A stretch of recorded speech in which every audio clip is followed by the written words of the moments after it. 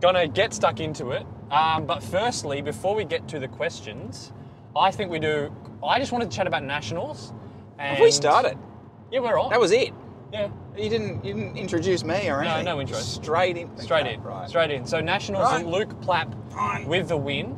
One talking point about this was about how how talented he is, because if you looked at his season last year for his run, and I think a lot of people think, oh yeah, Luke, like the winner of nationals, probably just done the most work, hardest training and that sort of thing. But he was doing those international track events at the end of October. Then that was the end of his season. So then he would have had some sort of break off season. So let's say a week. Let's say, most pros would probably have 3 or 4 weeks, but let's say he had 2 weeks off. That means he's really only had 2 months of preparation for nationals, you would think, after his off season. And then to come out and have a ride like that after really probably only 8 weeks of training is insane. And kind of goes to show that there's probably 80 guys in that race that quote unquote trained harder or would have done more training than him, but it kind of goes to show talent and prepping smart. Like he's not making mistakes in his prep there. Like that's very smart, targeted approach he would have had to get that sort of fitness. But really, no one else in that race stood a chance. Domination. And I think it's the unfortunate. I think a lot of people, when someone wins nationals, it's like, big pats on the back, you trained really hard and well-deserved, which it is, well-deserved, not to take away from it, but it's kind of a bit of a reality check for the rest of the field. When you kind of look at, like, guys would have been doing 3, 4, 5 month preps for this. Like, there'd be people in July going, I'm targeting nationals, and they'd be planning it that far out.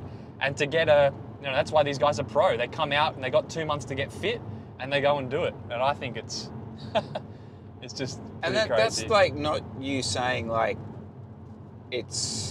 was easy for him or something like that. It's more that like the narrative of like, well deserved, as if he out trained other people or outworked other people. Because I mean,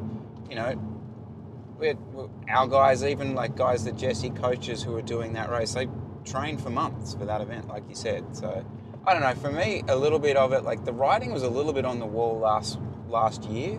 When he did his 2 or 3 lap solo burst, you could kind of see that it's there for him. He just had to time it.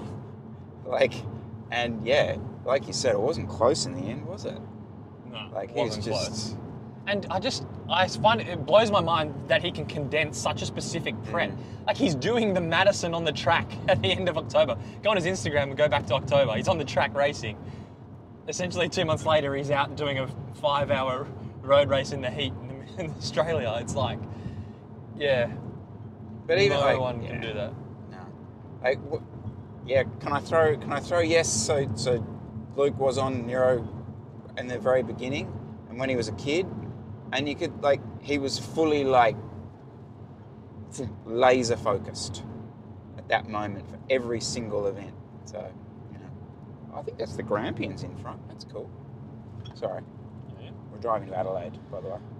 Driving to ADL. All right, first question. Sort by. Let's go right to the bottom. Thanks for you guys for asking questions so quick. I kind of forgot to do the video yesterday. And I was like, I hope we get questions so we can answer. Really? First one, Fat Duck 82. 1 6-hour ride, 2 3-hour rides, or 3 2-hour rides? Which will give you the best training benefit? I'm guessing this is in a week. Okay, we can rule out 1 6-hour ride. If we're doing this in a week, one ride a week, you're going to lose fitness in the 5 days in between. It's not going to work.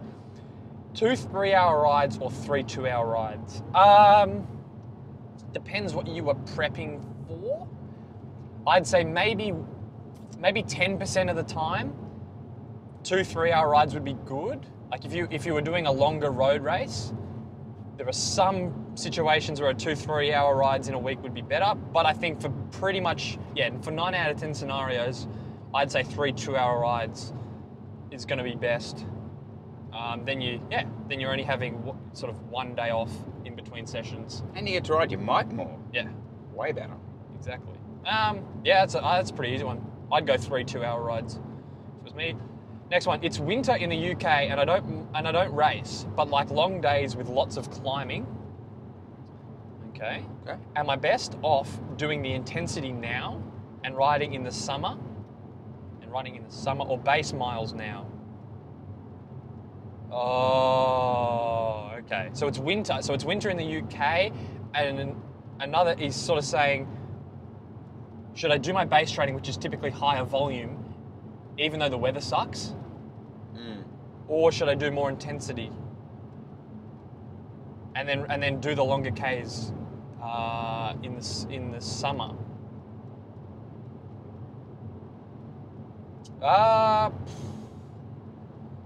I don't really. In the winter, it's winter in the UK, and I don't race, but like long days. Do them. I don't think they need to be one or the other. Like, obviously, you do your long days in summer when the weather's good, for sure. And if you don't want to do that in winter now, like at the moment, I would say don't force yourself to do it. Find a different way of preparing yourself for summer that doesn't involve doing massive long rides in the bad weather. Like, just condense it down into do more sweet spot stuff, or do more regular sessions. Keep the sessions shorter, but train more regularly throughout the week. Just have less days off to get that volume in without having to spend more hours on the bike. Am I best off doing the intensity now and riding in the summer, or base miles now? Yeah, they don't need to be. I don't think you need to be that polarized, does it? I mean, yeah. Yeah, you don't need to be one or the other. No. You can mix them both. I think we'll leave that one there. What is the best way in terms of diet and training to lose weight while maintaining power and fitness? The eternal $1 million question, my friend. We answered. Someone asked this pretty much the exact question in the last one. Same thing. Always fuel your training so that your power is good and you train well. So carbohydrates before, during, and after training. And then eat a calorie deficit and eat enough protein. I answered this in the last one. It's pretty simple. Not losing power involves training well on the bike to maintain your fitness. So that's always a constant. And then losing weight is just about eating less or eating better food after that. That's it. There's nothing else I can say. There's no other trick to that I could sort of say. The only trick that I can add is fueling yourself on the bike will reduce your cravings after riding. That's the only sort of constant in my life when it comes to any sort of weight management, is to avoid those. I open the pantry and I have to eat 12 packs of biscuits because I didn't fuel myself on the ride. Is there a light? There's no light. No, Okay. so this is a stitch up with the Fingers RX100. crossed. Actually, give me 1 second just to make sure this is recording. Because you wouldn't want to edit this or anything. No, God, no. Focus cancel. Where's the recording? Don't hit focus cancel. Don't hit it? God, no. That means it'll just focus on one spot and not your face. Okay, it's recording. Okay. Make sure focus cancel is not on. Yeah, no, it's not. Okay. So, moving on. How did you find the Fondo? Great you guys wrote it. Thanks, Adam. It was really hard. It's really hard. Chris said this a few times, but it's not really a Fondo. It's kind of like a road race. Like, the lap times we were doing up the climb are fast. And guys were sort of guys were attacking. It's sort of, it was brutal. Can I say something? Yeah. That was not a Fondo. It's not. Okay, a Fondo is, and I'm not going to go at it, but a Fondo is like the MS Gong ride or something, where everyone rolls out and, you take a few selfies and have a chat. How you been going? We did 5 laps of the Mount Buninyong course. They were the fastest. They were as fast as any 5 laps I've done in the elite road race, and it was on. I was dropped by the 3 top guys in our race on the first lap. We then spent the rest of it like just attacking and chasing, and holy hell, it was awesome. It's the best bike race. Well, it's the first bike race I've done since Grafton last year, but it was a race, and it should be a race. And I'd love to see them actually. When I say them, I mean I was cycling, like fully promoting that, because like what a better way to get more people down to watch the nationals than get them to do a bike race the day before on the same course. Yeah, you could totally. I mean, it works as a fondo, but you could also, they could easily run that as a graded 100%. scratch race. So the other thing, great that you guys rode it. Thanks for that, because there were definitely people kind of scoffing that 2 Nero Continental riders were lining up in the fondo, but I don't know. It's better. If we didn't do that, we wouldn't have done anything, because we weren't going to enter the elite race. My CTL at the moment's like 50, so I'm not going to line up for the elites. So I thought, may as well enter and get a ride in and get to ride the course. Even though obviously it would have rubbed some people the wrong way. And look at it. I think Chris got 9th and I got 15th. It's not like we went out and won the thing. So, glad to do it. I would. The only thing I'll disagree with there is every single person in my wave was like, oh, cool, awesome. Like, everyone was super positive, like, I have to say. Yeah. I was talking more about, like, some of the other teams on the sideline would have been like, Nero doing the fondo. But they're like, at this point, like, we do all the taps and the Mudgee classics and stuff, like, and we do that because...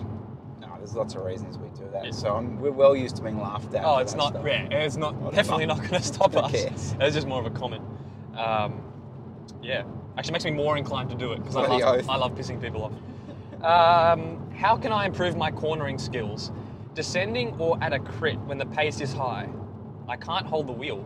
I'm 185, running 172.5 cranks, but I see others the same height pedal through the corners. Okay, so just to cover the pedaling through the corners thing. Yeah, the pedaling through the corners is a hard one, because you just have to...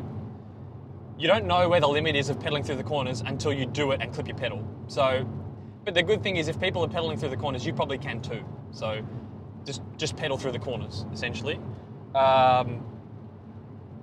Cornering skills, this is quite a specific one.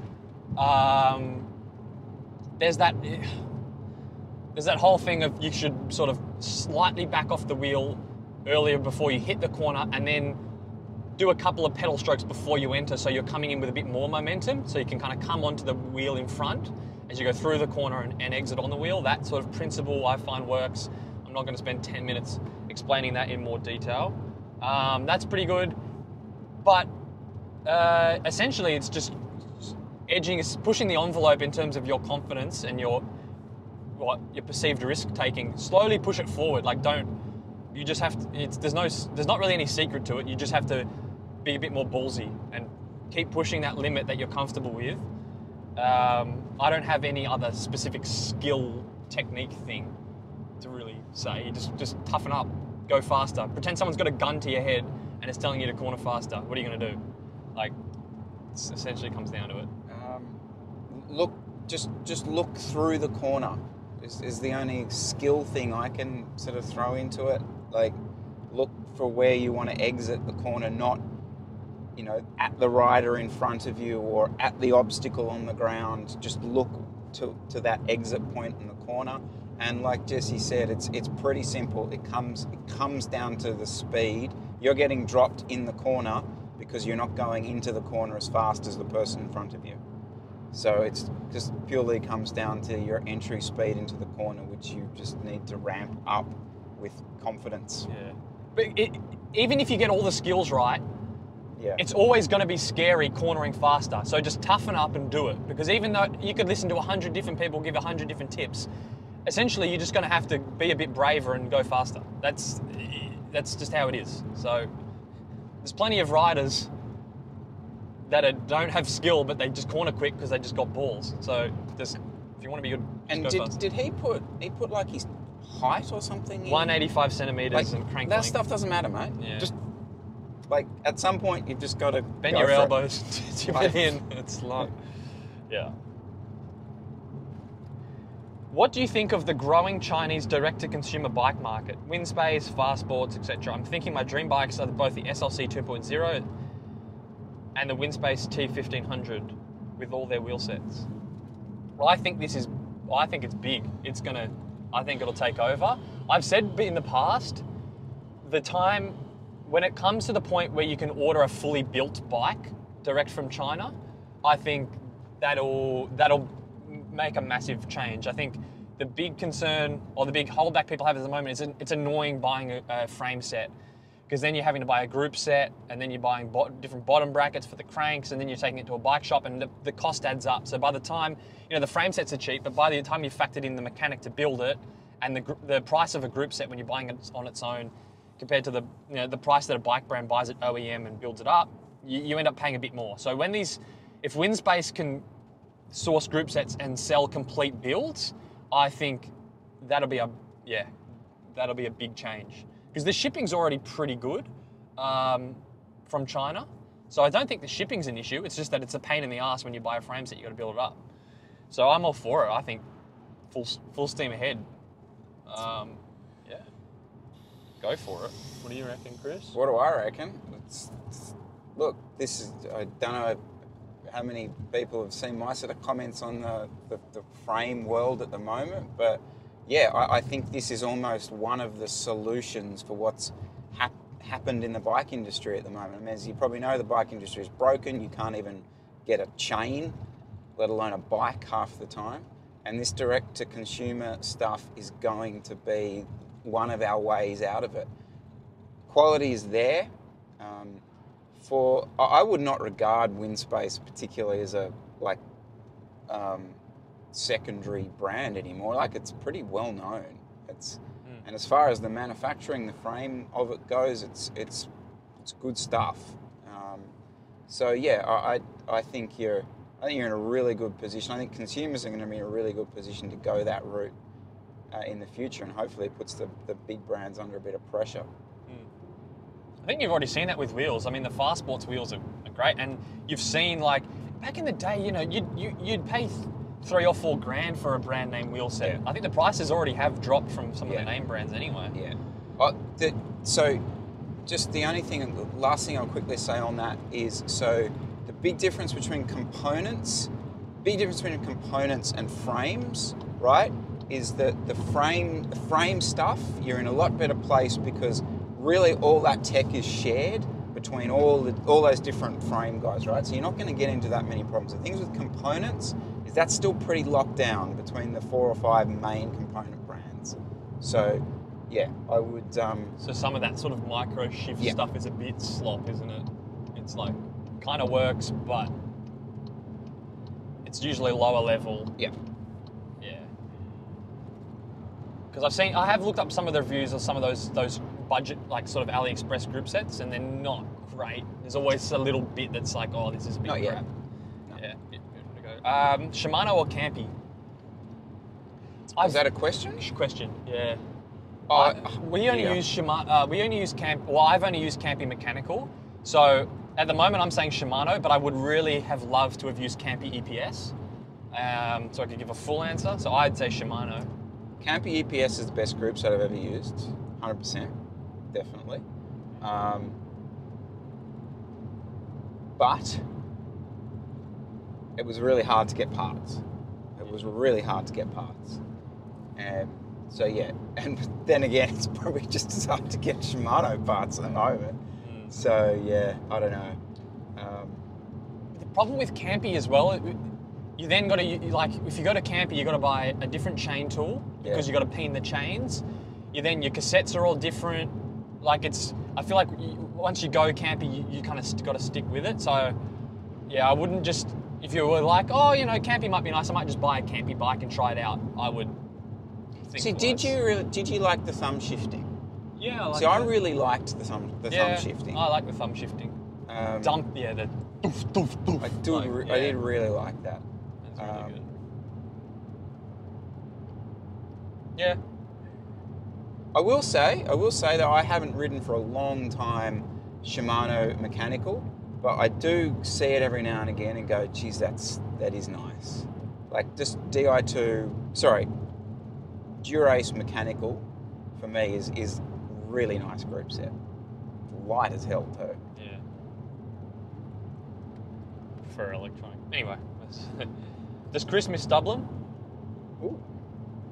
I don't miss the weather, but yes, I do miss. We were very much going to live there. We were 100%. That was where the rest of our life was going to be. But as you probably know, if you are Irish, that effing recession pretty much punted a lot of people out of the country, and we took the opportunity to come back to Australia at that point. I miss I actually think Adelaide's a similar size to Dublin. I miss that kind of real close-knit feeling that you get. Like you just see you'd be in a different suburb or something, but you just see someone you know and like meet up with them and chat. There's that real community atmosphere to the whole place. Hopefully get back there this year. Okay, quick fire, a couple more. What's your favourite route in and around Dublin? Sally Gap. So down to Enniskillen, up to Sally Gap, and back into Dublin via the Military Road. All Or right. if I'm feeling good, down to Wicklow Gap to see the Dragon Lady, Owen. Wicklow Gap, best climb in the area. And then how does Dublin compare to Sydney for cycling? Just overall. So Dublin had the access to the Wicklow Mountains was fantastic, like 20 minutes, a bit like Adelaide, 20 minutes you're in the mountains, awesome. The only problem was that 3/4 of the year it was pouring with rain and you just couldn't do that. Or if you did, you just had to sort of toughen up and ride in the wet, which is what you did. But yeah, Sydney it's a different beast. It's a big city, but the climate's amazing, so you can ride 12 months of the year. And I will quickly say this, the racing access we have in Sydney is just the best. I didn't find that in Dublin. It was really hard to get into. It was like real closed shop. You had to do like all these intro rides with clubs before they even let you join the club. It wasn't, it actually wasn't that welcoming. Yeah. Okay. So. Will we ever see Jesse in Ireland? My dad's actually Irish, full thick Irish accent from northern. Yeah, he's north. He's from the north. From the north. So, So will I ever go to? I don't have any plans to go there. My dad never really goes back, so probably maybe not anytime soon. I wouldn't think. Are you guys competitive with each other regarding your channels? Yeah, I'm gunning for Chris. Chris That'd be isn't next competitive. You can probably. I'm uploading more than Chris is now, so yeah. I mean, I am. I don't think Chris is. And Chris is kind of like wants to do stuff to promote the team and that sort of thing. I'm just like, what do people? What's hot? What do people want to watch? What's Chris from What's Saddle entertaining? High? Yeah, it's like, the two best cycling channels on YouTube, in my opinion. Thanks, James. Very nice. Helis, motos, and He's team. no chance of going to Ireland. Can I just quickly say this? The reason why, like, he's got two ideas of a holiday. One is bike, this type thing. Number two is sitting on a beach in Bali. They are literally his two ideas of a holiday. So no, he's not going to Ireland. Helis, motos, and team cars. What's the effect on the draft for riders in the peloton with these elements in play? I've seen a bit of chat, people thinking helicopters. No, helicopters don't impact. They're flying so high above the race, you wouldn't even know they're there. Motos, a bit. Like, especially you see riders, if they're doing like a solo break, they'll generally get a bit of love from the motorbike in front. That definitely impacts racing. Not really domestically, because we don't have that good coverage with that many motos, but pro racing, 100%. Motos impact the race. But I would actually say I kind of like it. It's kind of Just like part of it's the skill. like a gamesmanship. It's like if I can get off the front, get a bit of love from the moto around a couple of corners, that's kind of funny. Like it's part of the, it's like good on you if you manage to game the system Agreed. that way. I don't have a problem with it. And team cars, like a lot of the time riders will get dropped and come back because the convoy is so long. especially in some of the UCI races, teams are allowed to have 2 team cars.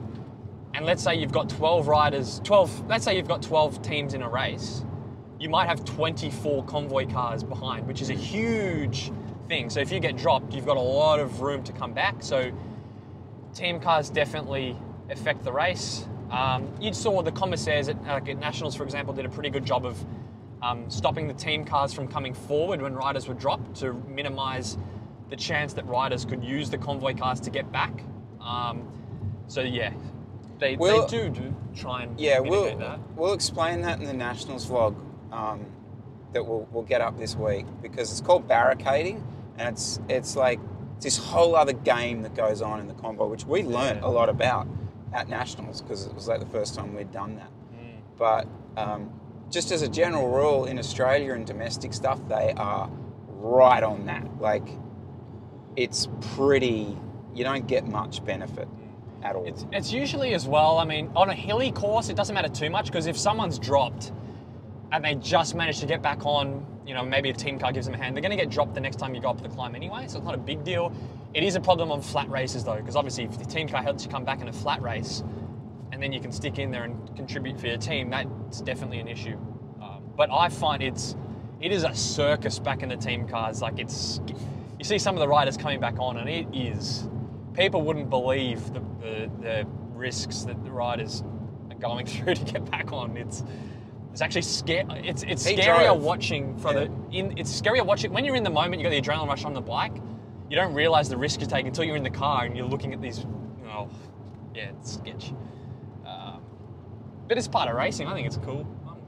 Yeah, it's all part of the madness of what is cycling, bike racing. Any advice on how to learn your limits cornering without sliding out and crashing? Kind of answered that one previously. Can you talk about how your FTP has developed over time from when you were beginning to now? I'll go first, because I kind of remember, I got it in my head. So when I switched over from rowing in sort of 2014, I would say, and I was heavier then, so I was probably between 80 and 85 kilos. And Elizabeth Miller said to family chat, mute this, girls were mute. so excited I didn't even have to chase them out the door, they were ready before me. And sent a face emoji. When I started, so when I was between 80 85 kilos, and I think my first sort of threshold when I was first getting into power meter was between 320 and 330 watts, which is quite high, but I was also quite heavy. So watts per kilo, that's not amazing. Still pretty solid, obviously. And then I just stepped up from there progressively over the years, sort of 360, 370, 380. I was going pretty well. That was probably 2016. Then in 2017, 2018, I was up sort of 400-ish when I was training essentially full-time. 400 watts at maybe 76 kilos was sort of 75, 76 kilos, 400 watts was probably the best I've ever been. So that took me, 4 years? And that's my progression. Chris, what about you? So mine's a bit funnier, because I didn't have a power meter on my bike until I'd been racing in the NRS for almost 2 years. So by the time I actually put a power meter on, I was potentially already had done my best stuff. I don't know. So like I did 2 Tour of Tasmanias, no power meters. Managed to climb in the front group, and one of those ones. No idea what wattage that was. So I didn't put a power meter on my bike until 2016, I think. It was Tour Down Under, 2016. And so my kind of FTP has pretty much always been from then around 330. My weight has dropped from about 65 to 62 and a bit. So, watts per kilo has kind of gone up, but the raw power from that has particularly changed. I would say it's interesting for you though, because you say your FTP is around 330, and not to be a dick, but if you look at the hardest crit you've done for an hour, you rarely get above 320 norm. Yeah. So I think for Chris, it's put him up a climb in good shape. He can do some big watts per kilo, but as a smaller rider, it's a lot harder for you to hit good numbers in racing, whereas I will go to a race and I'll hit like PB numbers at Heffron, for example. No chance. Which is a bit different for Chris. No chance. So it's kind of interesting there in terms of, how the FTP is applied. And the only other thing, like I'd say, is like my hour power is much closer to my 20-minute power than yours as well. Do you know what I mean? Yeah. Like, my even shorter power than that is again much closer to my longer powers, just because it's the whole window kind of closes it feels like down. everything you do is like three, that sort of around that. Whether that's 3 hours or 10 minutes. 100%. It's like that race, the Fondo we did, I normalised 300 for that entire race, which isn't that far from like what my 10-minute power is, do you know? So anyway. Advice for owning a bike in a small apartment, bike washing, maintenance, etc. Ooh. I actually do want to do a specific video on this because, do it quickly. I use a wax-based lubricant on my chain. So I do when I get a new chain, full degrease, and then I use a wax-based lube. So I never actually degrease my chain. I just dry rag and then reapply the thing. So I never have to actually clean the dirty bits of the bike. And then to actually clean my bike, it's just a frame and wheel clean, essentially with just some spray and wipe and some paper towels. So living in an apartment, that's what works for me. I do want to do a video on it because it's worked really well for me. Chris, you like cleaning your bike. It's like a part of the whole. Yeah, I do. Yeah, I've actually gone back off wax chains at the moment. Too clean. Too clean. Too clean. Advice for...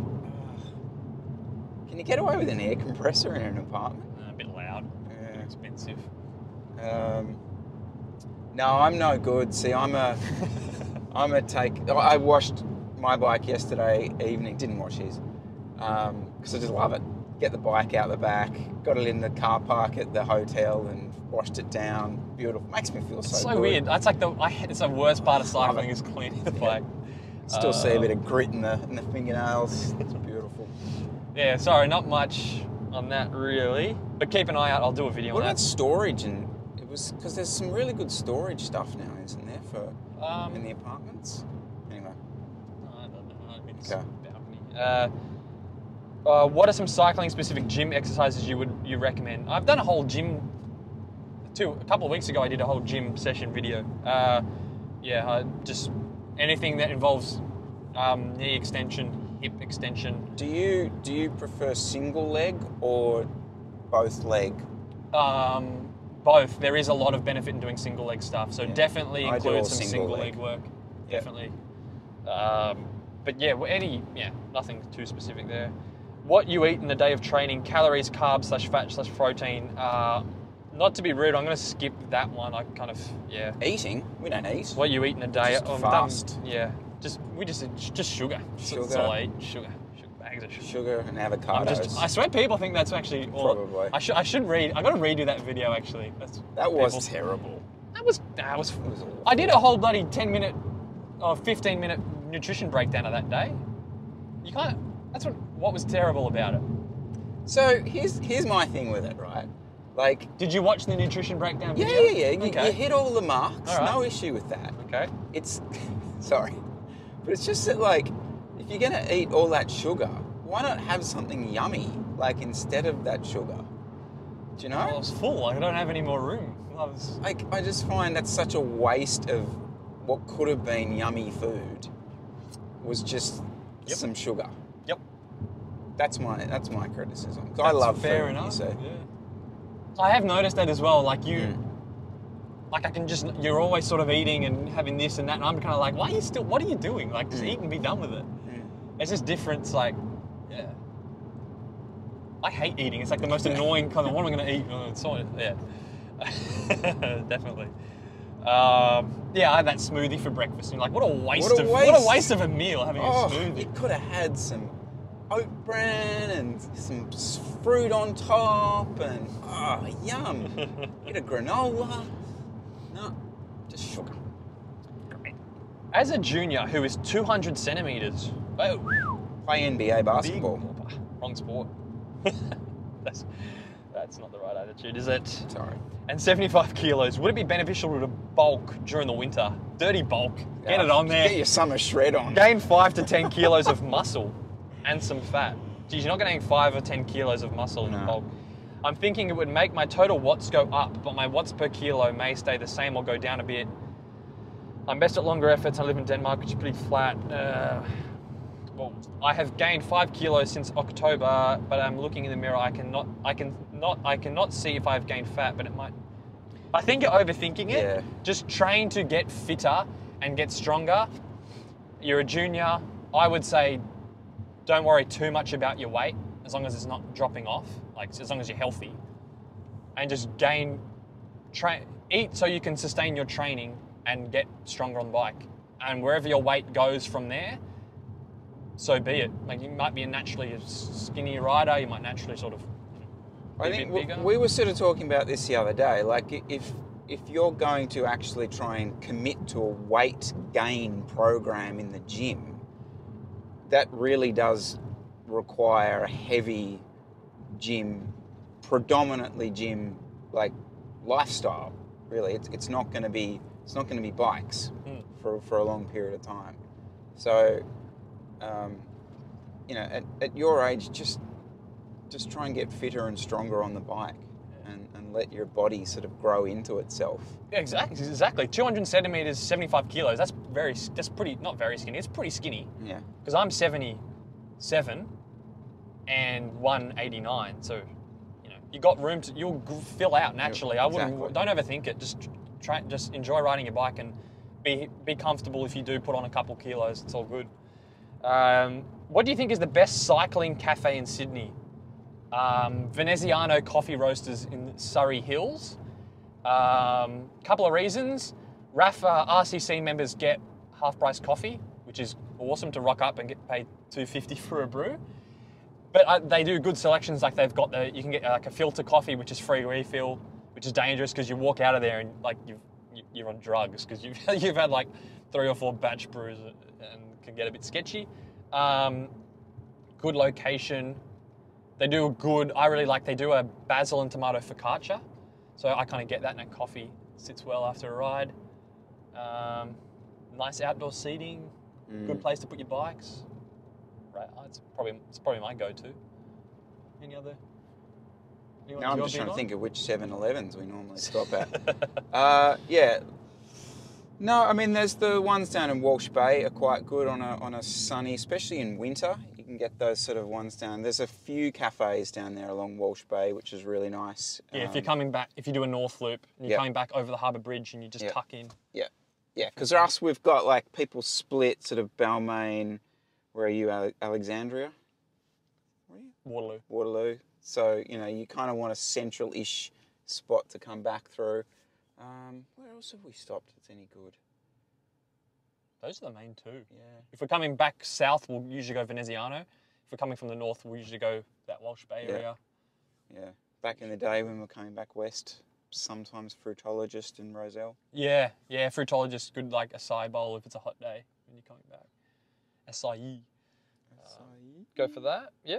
All right. You're really asking the wrong people, though. Yeah, we're not wrong channels. Big cafe. A lot of the time when I finish ride, I kind of just want to get home and put my feet up and eat like a proper recovery meal or shake. Sitting at a cafe having a coffee, it's like no.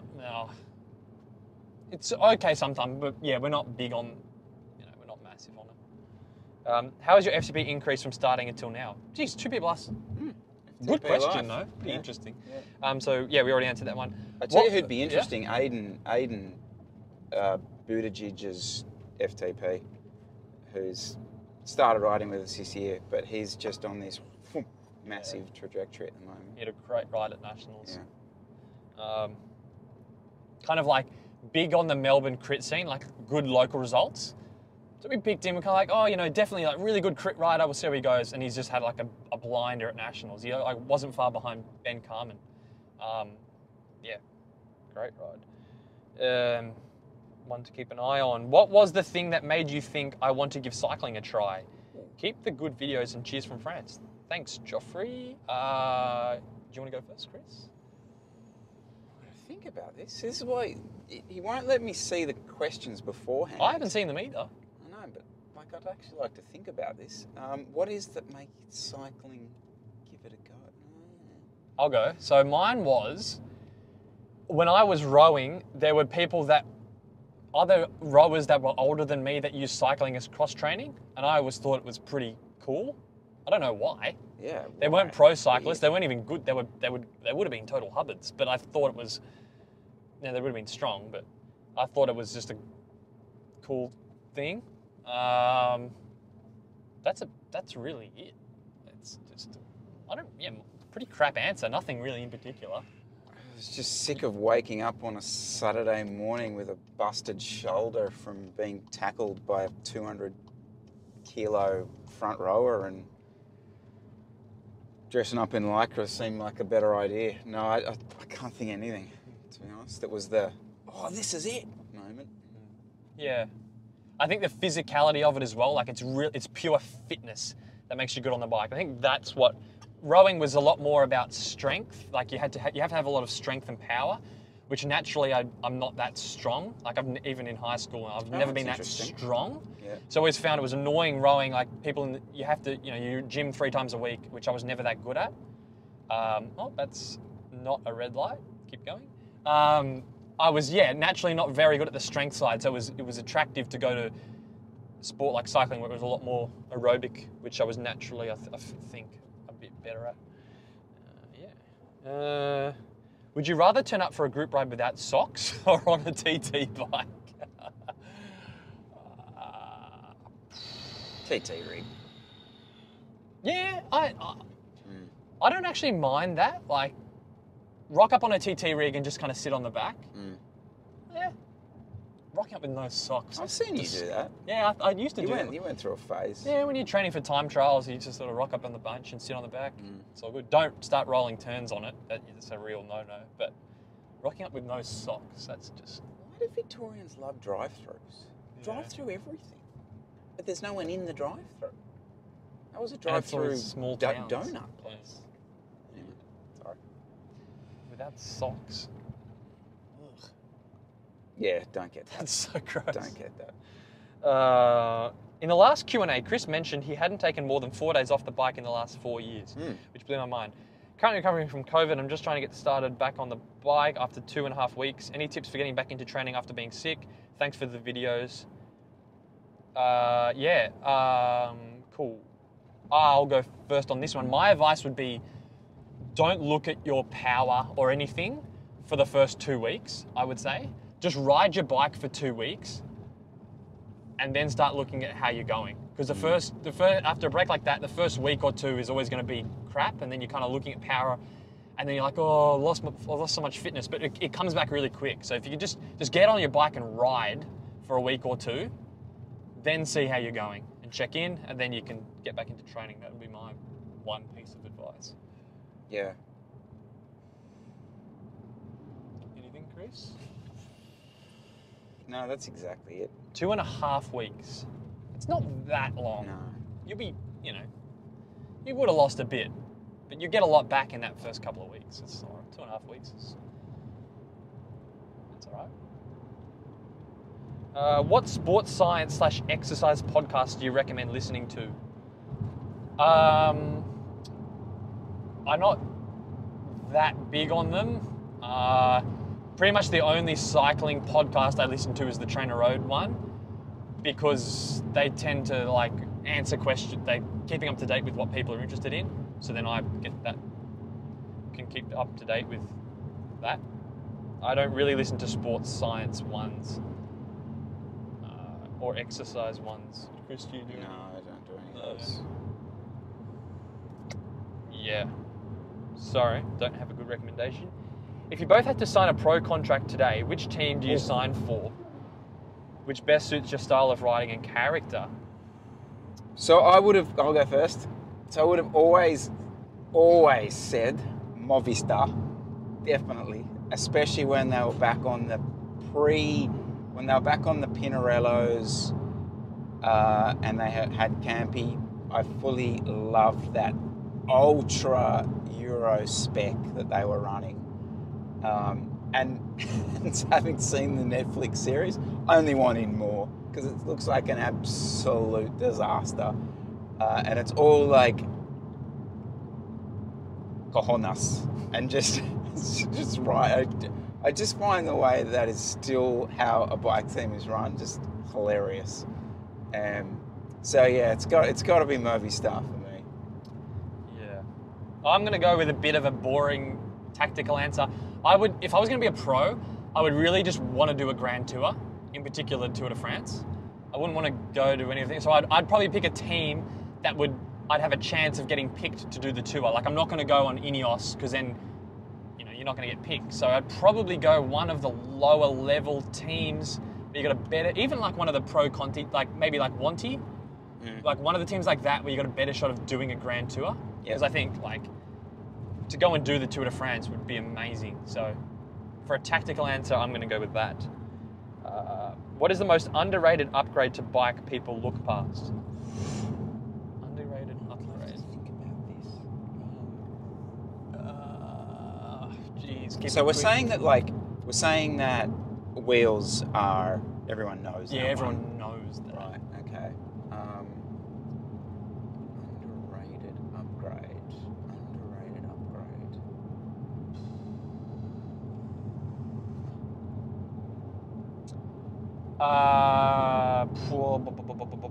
Okay, I got two. I'll go first. The first one is really nice, well-wrapped bar tape. I'm really shitty at wrapping bar tape. And then when I got the bike built, I had the gooey tape from the team, which is like really nice and tacky and it looks good. And then the bike shop wrapped it. And it's like totally changes the bike if you have well-wrapped, neat bar tape. I think it just makes the bike look nice. And every time I get on, it's like the thing you're staring at. So I think if you're not good at wrapping bar tape, just take it to a shop and get some nice quality bar tape, not that cork crap, and cheap, good upgrade. Other thing I like is I do like the Ceramic Speed OSPW. I'm not sure if that's an underrated upgrade, but a lot of people do dismiss the ceramic stuff and just go, oh, it's just a wank, it's just too expensive.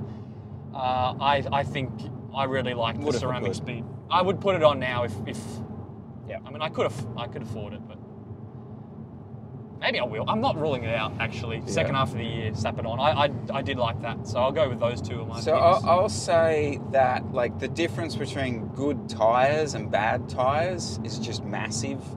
Like, I don't know if this is particularly underrated, but like if you're running, say, Maxxis Refuse tyres, they are like cement compared to the high roads. Like it's a different bike altogether. So, spec up on the tyre, definitely, and obviously set them tubeless, but you've heard us rabbit on about that enough. Only other thing I'll quickly say is if you're running a mechanical group set, fresh set of cables, really well done by your local mechanic. It might cost a little bit for a good proper cabling, but my God, it just makes the bike feel totally new again. Like, especially really the brakes. You feel someone's bikes, they've got their brakes and you're like, oh, how are you riding with that? Like, get it fixed. Don't live with slop. Yeah. Yeah, definitely rate that one. Thoughts on SBS and its axing of Tom and Robbie? I don't really have an opinion on that one. I don't really follow the commentator. I didn't know that. Yeah. I don't know. Do you think Oz Cycling need to come up with a new NRS schedule that can incorporate a TV sponsor to broadcast it, or GCN even to grow the talent of our National Road Series? How do I say yes in as bigger... yes. It comes down to broadcast rights. Can I just have a quick say on this? Yeah. Yeah. So the only hope that any domestic competition has is broadcasting. That's full stop. So we've said this in the past, we don't care, it doesn't exist, but prize money, any of that sort of stuff is irrelevant. The only way to actually get money into the sport in this country is to have someone show it. And it's not until we actually manage to do that we'll progress forward. Like Sun Tour, 2 years ago was almost like on the YouTube, GCN the YouTube. I mean, that was like this is how it can be done. Like, and all of a sudden everyone's watching it, and it just seemed to disappear so quickly. So, yes, is the answer to your question. Cool. As one bogan Aussie would say, if you don't dope, you won't cope. If you don't dope, you won't cope. One bogan Aussie. Is that Durian Rider he's giving a shout out to? And I think to some extent I agree. In your honest opinion, do you think the top dogs of today's pelt, we answered this in the last one, development sensing drugs. So microdosing EPO, Assam he's talking about here, GW501516. I think that's, for cyclists. Saw Brandon McNulty recently do 15 minutes at 460 watts. Repeats like 3 weeks. Just on Brandon McNulty, he's a freak. Like, he's been doing those numbers since he was a kid. Like, I don't, like, just because there's guys that pump out, having those super talents that do massive watts per kilo, I don't think is the best indicator of doping. Your thoughts, I don't really know. I'd love to know. I find it super interesting, but you go insane sort of speculating what people might be doing, or any comments on that one? No. Sorry, I'm just back thinking about the 2 questions ago. I'm still going. Well, I might come back to a few here. Calorie deficit or high carb, low fat for weight loss. Calorie. Well, same thing. That's you can't have, just because you're eating high carb, low fat doesn't mean you can eat a surplus of calories and lose weight. That's not high carb, low fat is one method you can use of achieving a calorie deficit. And as I've said previously, the potential benefit of that is some of the excess calories, you have a bit of a buffer there because you're going to store it as glycogen. So there's a bit more of a margin for error if you're doing a higher carb thing. That's just how it works. But you still need to be in a calorie deficit over a longer time period to lose weight. So you can't pick and choose. That's not how it works. So obviously calorie deficit. But that doesn't, measuring calories isn't also perfect, because it's like the amount of calories you burn in a day is an estimate. The amount of calories you've burnt on a ride is an estimate. The amount of calories you've eaten is also an estimate. So you can't be too black and white with it, because even if you do the whole calories in, calories out thing, it's not exact anyway. So everything has a grain of salt with it. This is kind of where I think a lot of that wearable stuff that we're talking about in the other one, I think, can come in.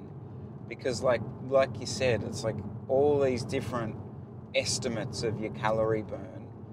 It's based on sort of generic like curves and generic equations. Whereas, if wearable tech gets to that point where it can actually start measuring an individual's calorie burn, then calorie counting might actually become a bit more scientific for it would help the everyday punter. But you're still going to have, measuring the calories in the food you eat is also still an estimate. Well, if you have, you eat a banana, the calories are different if it's ripe or if it's green. Yep. Like, it's totally, Yep. So you're still even then. But that it helps. I'm not saying it's useless. I'm just saying it's not like perfect. Currently doing intervals indoors weekdays and longer zone 2, zone 3 rides on the weekends. My question is, do you have any tips for finding a suitable road for these intervals? There aren't any hills nearby longer than 3 minutes, which is quite annoying. Maybe for VO2 work, I could just do more of an unstructured ride where I smash it up all of the climbs though. Just do efforts on the flats. Like, you can do VO2 max efforts on a flat road. Your power will be slightly lower than if you're going up a hill, but that's all right. You do most of your stuff on flats. Yeah. Leo does most of his on flats. Yeah, I mean, look up Leo Yip on Strava. He's been he's in a bit of a Centennial Park phase at the moment, but he's been in there doing efforts, threshold progressions, all heaps of stuff in Centennial Park. I mean, just train on the flat, it's all good. I think we'll leave that one there. In general, training on the flat translates well to training on the climb.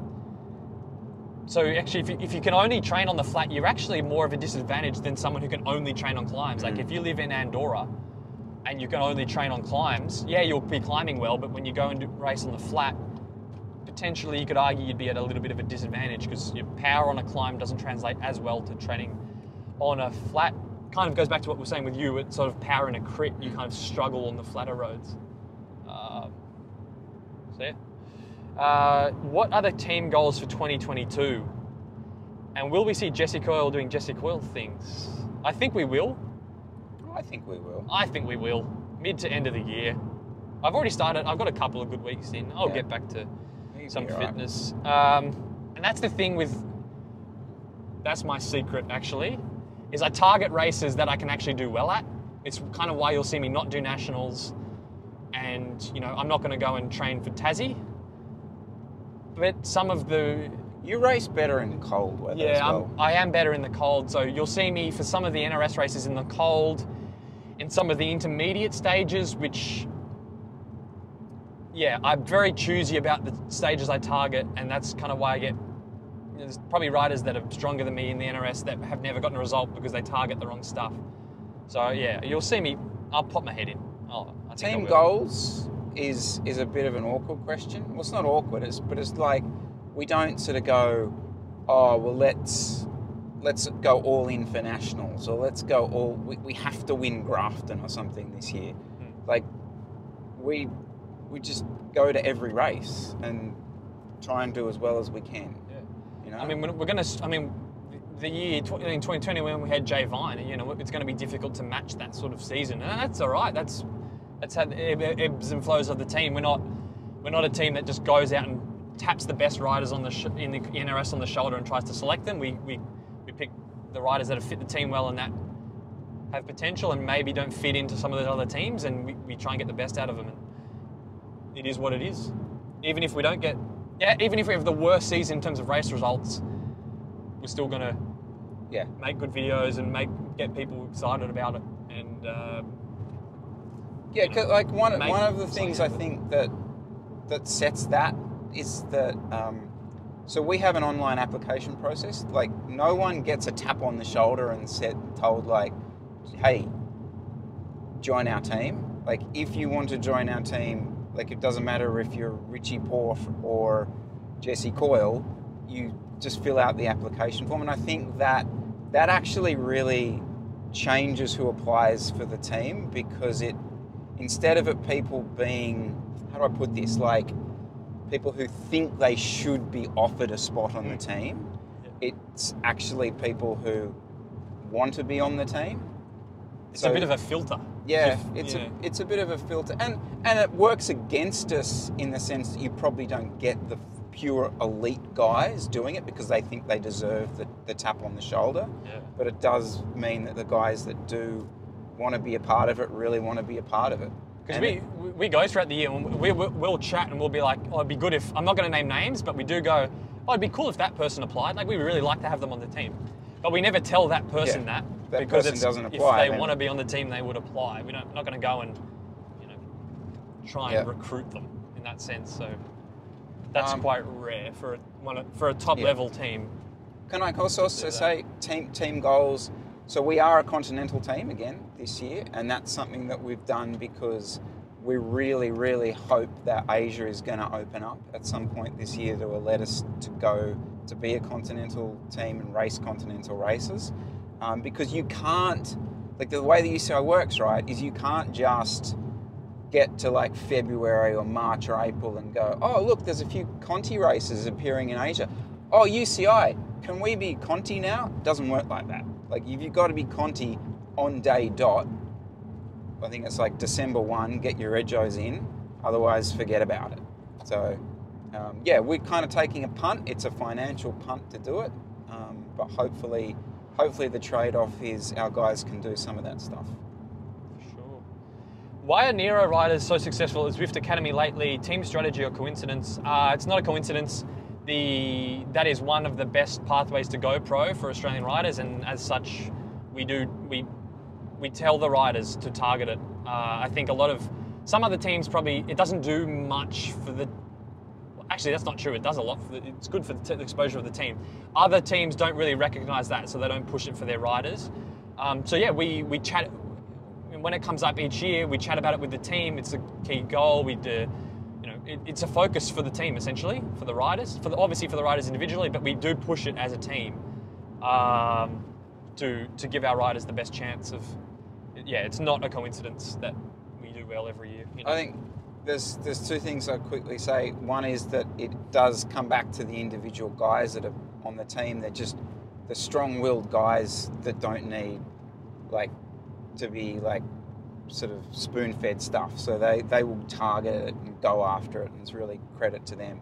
The other thing is you only just have to look at, for example, Jay, when he was going for the Zwift finals, it conflicted completely with the biggest racing of the year for the team, but we worked around it with him because, it's like that's how he's going to become pro. We gave him more days off than we would have liked. Big time. Yeah. And whether other teams would have done that, it's up to them. And then bigger picture, it paid off because we sent a rider pro. Yeah. So, do flexibility exercises work better for aero position? Do you do it?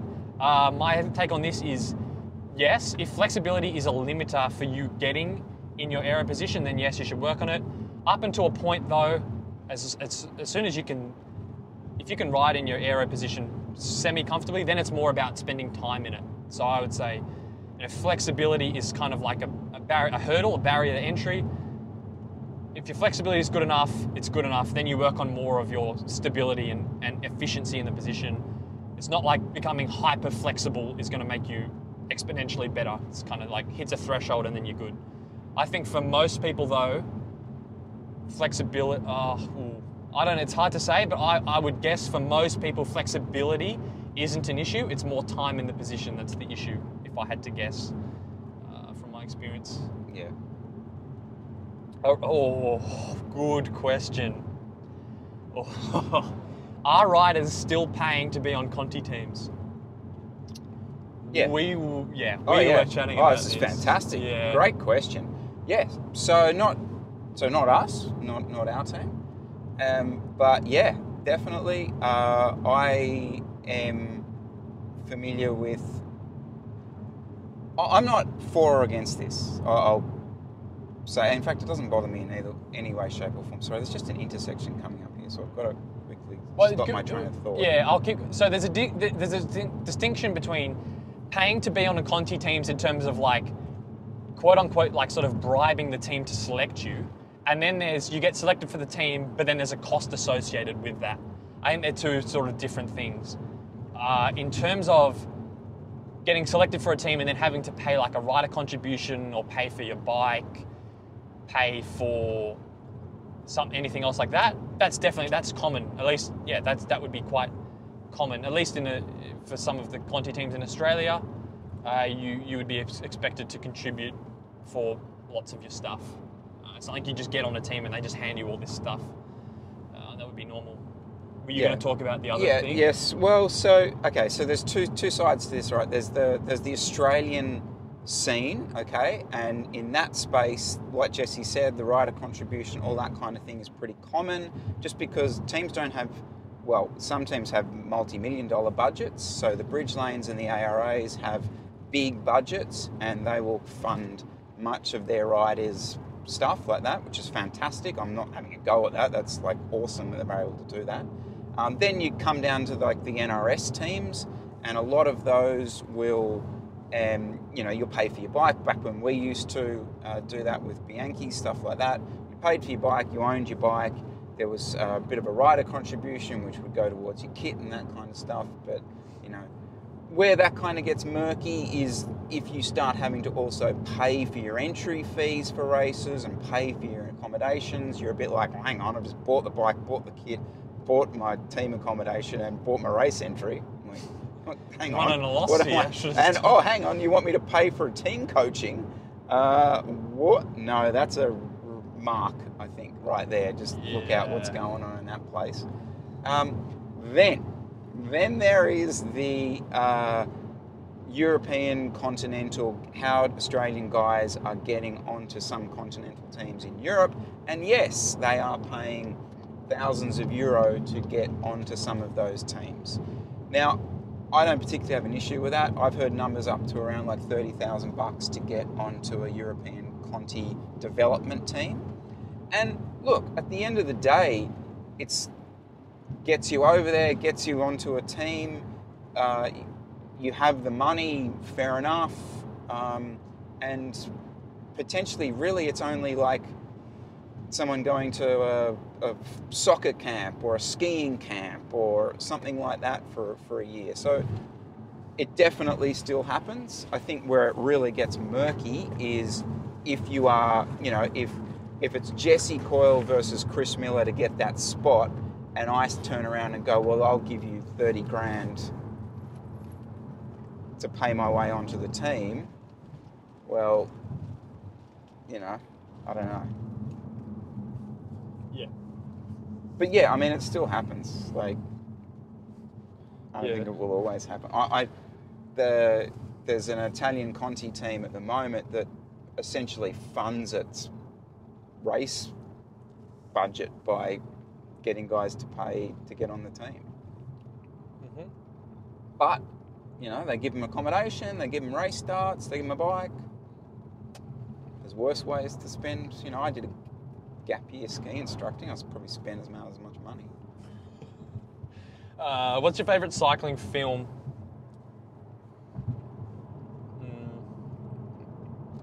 I haven't watched many cycling films. Slaying the Badger. Okay. It's more of a cycling doco, but yeah, Slaying the Badger. Yeah. That Green Edge one, whatever that one was called, was crap. pretty good. I hated that. Okay. Slaying the Badger. Do you guys do cross training aside from the gym? If so, why? I don't do any. Chris, you don't really do any? No. Every 6 months, I'll do like a week of running and then realize it's a terrible idea and stop. That's about it. Expansion on first question from last time. Best city in Australia cycling wise for road, mountain bike, gravel. Oh my God, these questions. Okay.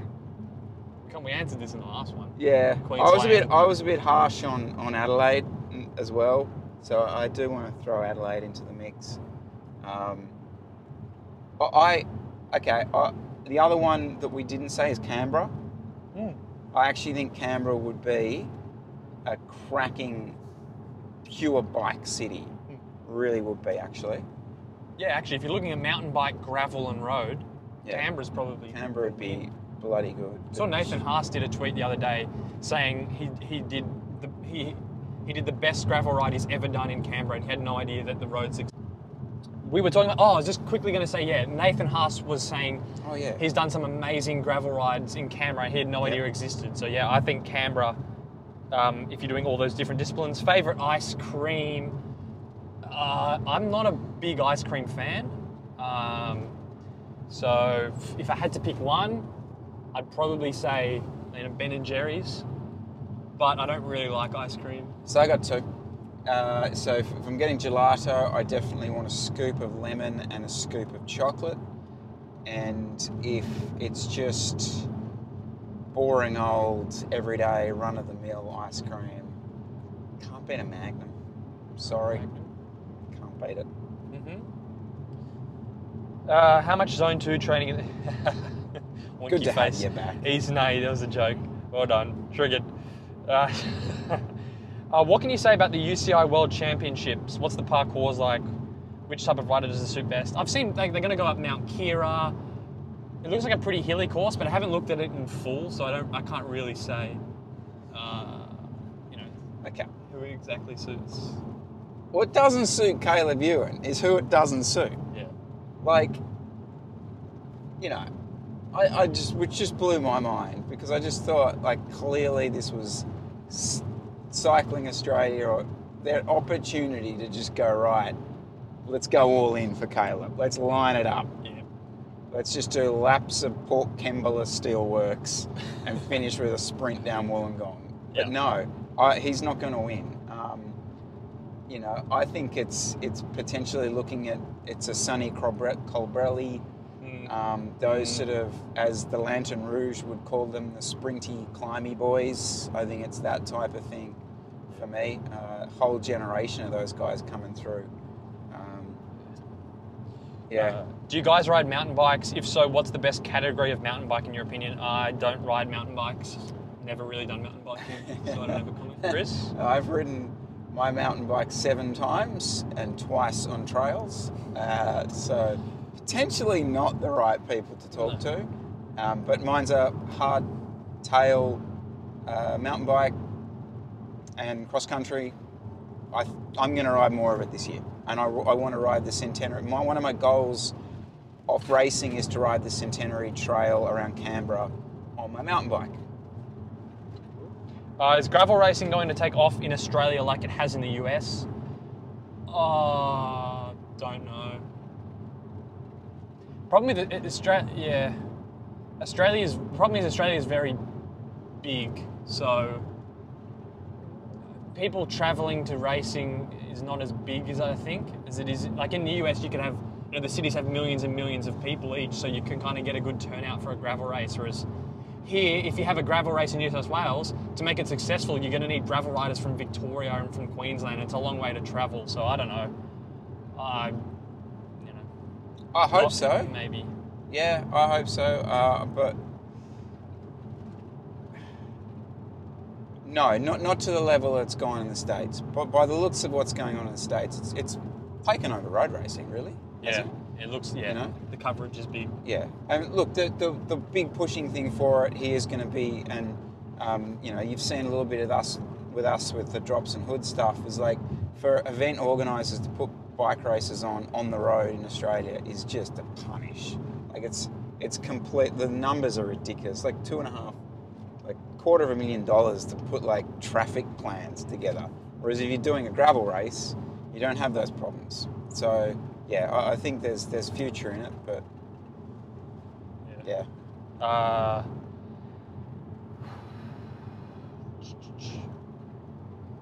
Geez, you guys look ropey.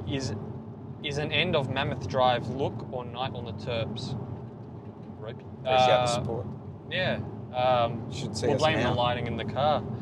Would you ride disc brakes if you didn't race at high level? No. I prefer... This is the thing, I prefer rim brakes mainly because they're easier to maintain. You don't have to constantly go to the bike shop. So I would always choose rim brakes just because it's easier to live with. So no, I wouldn't choose disc brakes. Neither would Chris. What's the grossest thing you've ever seen someone do in a race? So I don't have one, but I've heard... I'll let Chris tell because I have heard stories. On the start line, New Zealand Cycle Classic, an Evo Pro rider. I don't know if they still exist. Maybe they do, maybe they don't. I was on the front row, standing there, and over our bikes, and this guy next to me, Kiwis, goes, "Oh yeah, that's a relief." And then sort of opens his leg up a bit, and they can see this like liquid running down his leg. Pissed his pants on the start line, ready to roll. Kind of have a look at the rest of him. No bar tape on his bike. He's like, right, pretty serious vibe off this dude. That's probably the best. You'd then start off and there'd be drips flying back in the bunch. That is foul. That's silly. Problem was he was really strong as well, so he was like, well, so I didn't get to see much of him. But yeah. Do you like mountain bike or just road? We answered that, just road. I would love to do mountain biking, but we don't really have access. Living in the middle of Sydney, there's not really any good mountain biking close by. Like we did some rides in Ballarat, and you're riding past what looked like pretty cool mountain bike trails, and both of us were there like, yeah, if I lived in Ballarat, I'd totally run all these bikes. But for me to go ride a mountain bike, I've got to put it in the car, drive at least an hour, and then do it. I just can't be bothered. Favourite World Tour race to watch? Paris-Roubaix. Cam Ivory crit win breakdown. You whacked him with what was it, 3 laps to go, and did a massive power, and can corner well because he's a mountain biker, and blitzed everyone. Win for the good guys. Top bloke. That's usually like a really cringe thing to say, but he really, I think, generally it usually is like one of the good guys. It's like, well, who are you to deem the good guys? No, but I was going to say, universally, like, he's very well liked. Yep. So yeah, I just have a thing with when people say, "Oh, the good guys," and it's like, it's usually some dickhead saying it, and you're like, "Who are you to deem the good guys are?" Can you speak about getting into racing in Sydney? At lower levels, I feel that I'm reasonably fit, but just don't know how to start racing. It's easy. First, go to Oz Cycling. Google Oz Cycling 4-week free membership. You can sign up. That gives you your racing license. Then go to buncher.com and look up where the racing is on around you and enter. Enter D grade if they have it. Some races actually have E grade. But yeah, if you say you're 4 watts per kilo plus, that doesn't matter. So you've got to start in D grade or C grade and enter. And then you rock up at wherever the race is 20 minutes before your start time and sign on, get your number, and start racing. Yeah, but take advantage of that 4-week free trial membership, because if you want to sign up to be a racing member at Oz Cycling for a year, it's like over $300. So use the free trial first, and yeah. And when you do that, you'll have to pick a club to join, to sign up, because every Oz Cycling member is affiliated with a club. So you just pick whatever your nearest club is to sign up. Just do it. Just do it. Sign up, find the races that are on, and just go and do it. And you don't need to know anything. Like, every person in your race, like, has potentially no idea as well. There's no sort of secret handshakes. Just have a crack, see what happens. And like, when you go to the race, let the people there know it's your first race, and just ask questions. But people that are running the race are all volunteers from the local club. So just say, hey, it's my first race. Can you give me some tips or let me know where to go? Like, people will really be happy to help you out. Just don't be shy about it. Luke Plapp nets win. Strava review or breakdown. Luke Plapp hasn't uploaded anything on Strava for a while. I've already looked. Don't worry. But we had a chat at the start of this about, well, you can guess what his preparation would have been like, looking back on the racing he's done the past few months. So we kind of chatted about that.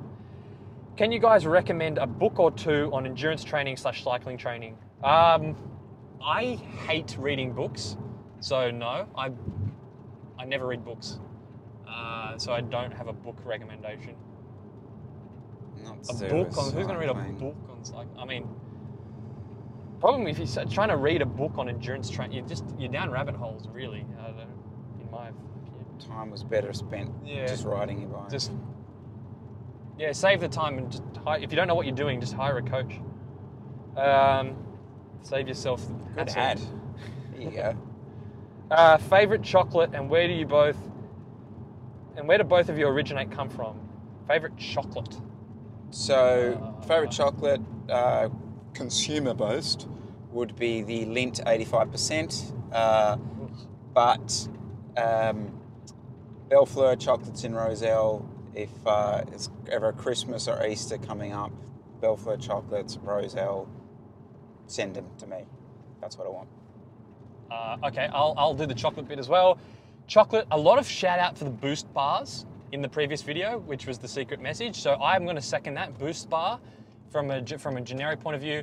Something more upper class, I do like Haig's, the freckles from Haig's, really nice, or like the chocolate coated sultanas from Haig's, they're really good. Second part of that question for you, Chris, was where do you originate / come from? Inner West, born and raised? Grew up in Balmain. Balmain boy. That's it. And I'm similar, actually, Bondi, actually, as a kid. Jeez, dropped that in. Bondi, then Inner West, so Stanmore area, and Lilyfield as well. So always from Sydney. How does the style of racing differ between Australia and Europe or other places, and is the difference a challenge when a cyclist goes to, say, Belgium to race? What's this? Most people know this, the style of racing. The courses are different, the weather's different, the depth of the field is different. Over in Europe, you're just going to have bigger fields, more strong riders.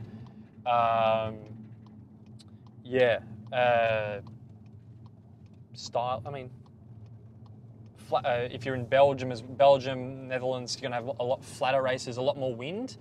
Probably the wind actually is probably the biggest one. You're really getting good at riding in crosswinds and stuff. If you're racing in Australia domestically, you don't really need to be good at racing in the wind unless you're doing Tour of the Great South Coast. Sorry, I missed this question. I just had to make that left turn. Oh, just difference in racing between Australia and Europe. Yeah, kind of answers it.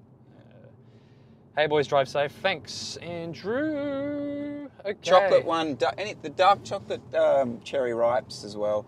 This whole new range of like dark chocolate stuff. I'm loving that dark chocolate Tim. Sorry, we're still talking about chocolate. We should definitely be talking about chocolate. I like chocolate. Okay, a whole bunch here. Okay, let's do quick fire. There's like 7 questions here. Okay. Tell us about Luke Platt. From memory, did he ride to Nero at one stage? Yes. Yep. Luke was on Nero. Yep. You back in your yeah, real quick story. Yeah, he's in the vlog. Actually, I'll give you the link and drop it at some point in there. He came on board in 2017. Yeah, look, it's a story where he hadn't got into the track program. That was always his goal, was getting into the track program stuff at that stage, and came to us really late in one of the years, and was keen to do a lot of time trialing stuff. So he only did, I only raced Tour of Mansfield VRS race with him, which was sort of early one year, and he was already starting to win a lot of that. Like, he was under 19s and he was winning elite time trials at that point. So he did that race and came to us like a month later, and CA had gone back to him and said, look, we're interested in putting you back in the track program at that stage. So we really only had him for 6 months, but it was we're actually his first team. And he won the junior national time trial. Junior national time trial, and that's kind of where we let him go, basically, and let him go into the, not that we had a choice. No, we could have, actually, because he had a contract, but you know, you're not going to turn around to a young bloke and say, no, you can't ride for Australia. And the plan then was that he would go into the track program with Australia and hopefully compete in the World Championships later that year. And he did, and he got beaten by Remco, and I think was in the track program following that. And that track program aligns itself with Inform, which is one of the teams in Australia, and Oz Cycling actually pay for those riders to be on Inform. So it's a nice little setup that they have. So yeah, that was kind of his progression from there. But like I said in the beginning of the Q&A today, like when he first, I remember doing that VRS race with him, and he was like meticulous to the absolute PSI of his time trial bike for that VRS race. And that was, you know, a 19-year-old kid. It was great seeing the team on the Foxtel coverage. What was it like for you both seeing the crew at the front of the peloton? Actually, this is quite funny. So at Nationals, you're not allowed race radio. So we're in the car, but we can't do anything because you're not allowed to, we can't speak to the riders. So for that one lap there that you probably saw, the guys were riding on the front. We didn't really agree. We're not really sure why. They kind of just started riding the front. So watch our upcoming race vlog, and you'll get the full uncut version of this. Chris is going to do a video from the day. So yeah, we were a bit like, what the fuck are you guys doing riding the front? Let Bike Exchange ride. So yeah. Did the race play out the way you thought? Nationals is very unpredictable, especially this year with less of the pro teams having big depth in their squads. It was a little more uncontrolled. So we were expecting a crazy race, which is what we had. I'm new to the economics of cycling. Could you do the broad outline of professional cycling teams? That would be here for hours going through the budgets of different levels of teams. If people are interested in that, I'd definitely like to do that at some stage. That's a great question. It's the GoPro turning off. What's more dangerous, a professional cyclist or an F1 driver? Ooh. Oh, professional cyclist. F1 driver. What? Well, not now. Yeah, okay. In terms of like death, well, how many? No, I think professional cyclists crash all the time, broken bones, and any pro cyclist going into a season of racing is probably expecting they're going to break a bone. You would think. Yeah. What's okay. F1 drivers do? Yeah. I'd probably argue like the second and third tier sort of drivers are pretty dangerous, but pro cyclists. You're right. Jesse, what was it like for you having the Great Durian Rider review a video? Yeah, he's the only person that's ever done a reaction to any of my videos. So that was pretty cool. Someone actually brought this up in the other videos. You got heaps of subscribers from his channel.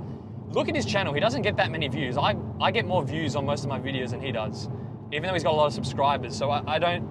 This idea that he's funneling heaps of subscribers to me, I think is not true. Even after I did that video on his stuff, I didn't get a big bump in subscribers. So yeah, it was cool having someone review my video and be positive about it. But yeah. Oh, and finally, Miller, you're so Sydney-centric. I love it. I'm not familiar with the city. Tell us about the city and why you love it. Wow. Why am I so Sydney-centric? I'm worldly. What are you talking about? Why do you... Yeah, Sydney. Because I lived in Dublin for a long time and realised... The weather's good. The weather's much better here. No, look, I think some of the stuff in the videos and obviously the way, the look of the feel of the team and everything is kind of based around the Sydney stuff, and that's because like I kind of think it's important that there is like a foundation to the whole thing, and the location is a foundation. I don't love Sydney. I think it's pretty broken in terms of driving and that kind of stuff.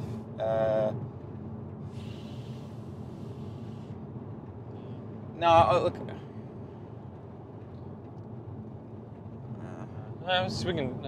Yeah. Chris, to explain. Can Chris explain his foray into making kit genuinely interested, plus others can learn? That probably needs to be a whole video. Yeah. I mean, like, I don't want to be rude. I'm going to skip that one. Maybe hound Chris in the comments if you want him to do a video on. That would be an interesting video. How you got into it, why you stopped. Like, I feel like that needs a good 10 minutes. Which, yeah. Okay. Do you do generic plans for beginners, not chasing to nitty-gritty coaching deal, just need to be pointed in the right direction, give some tips? If you don't, any advice or tips? Do you do generic plans? No, I don't do generic plans. There's enough of them everywhere. Just need to be pointed in the right... So this person says, not to chasing nitty-gritty coaching detail, just need to be pointed in the right direction and given some tips. Well, if you want to be pointed in the right direction and given tips, you're going to need to pay for it. That's what a coach does. If you want specific advice, yeah, you're not going to get that for free. If you don't have any advice or something, get dropped in the first crit, bad habit, and don't want that to happen again. I think it's not really a specific question here, so I don't want to be rude, but I'll skip that one. Can I just have a quick We've answered heaps of questions here. Quick whinge about people that drive just below the speed limit, then it gets to the overtaking lane and they speed up to like 10 k's an hour above the speed limit, so you can't get past them, and then you get back to the single lane and they drop back down to under the speed limit. Rant over. How many 6-hour rides during the base season is too many? Oh, jeez. We're back on a base training. And how long should you be riding zone 2 before lowering volume and upping intensity? How many 6-hour rides during the base season is too many? 11. I'm going to go with 11. How long should you be riding zone 2 before lowering volume and upping intensity? 13 weeks. What are your favourite cycling podcasts? Trainer. I like the Trainer Road ones. You just like the Trainer Road ones because you're like picking them apart. No, I agree. I like a lot of the stuff they say. Okay. I didn't actually. No, to be honest, a few years ago I didn't, but recently they have changed some of their. I think they do a good job. Okay. Yeah. Lantern Rouge. So really like the stage reviews that they do on the stage racing. I've been really enjoying the race previews. The team previews. That's the only pro one that I listen to. I tried the cycling podcast a little bit. I tried Cycling News. I don't mind Velo News, the Nerd Alert one. I don't mind that when they do a subject, quite techie subject. Sorry, that's the Cycling Tips one. And look, I'll try every now and again, Mitch, but I can't do it. Peloton. I can't do it. Yeah. Well, Yeah. you know, you can't like everything. No, exactly. Yeah. Yeah. I like The Move, Lance Armstrong's podcast when it's on during the Tour de France. I'm a big fan of that too. I rate that. How much do breaks between intervals affect the adaptation my body does? Is it better to do longer breaks to get more quality, or just lower the watts or time spent in the zone? Oh, that's a good question. It depends. Well, it depends on the session. I don't want to be rude. It's not really a good question because it depends on what the goal of the session is. Do breaks between intervals affect the adaptation? Well, yes, but whether that's you can't say whether that's good or not because it depends what adaptation you're going for. Is it better to do longer breaks to get more quality? Right. So longer breaks, higher power, or lower the power and have less breaks. Well, again, it depends what adaptation you're going for. If you're trying to improve your capacity in an energy in a zone, like if you're trying to improve your threshold power, you could argue that you'd be better to do longer breaks and do higher power, like do 10-minute efforts slightly above threshold with longer breaks.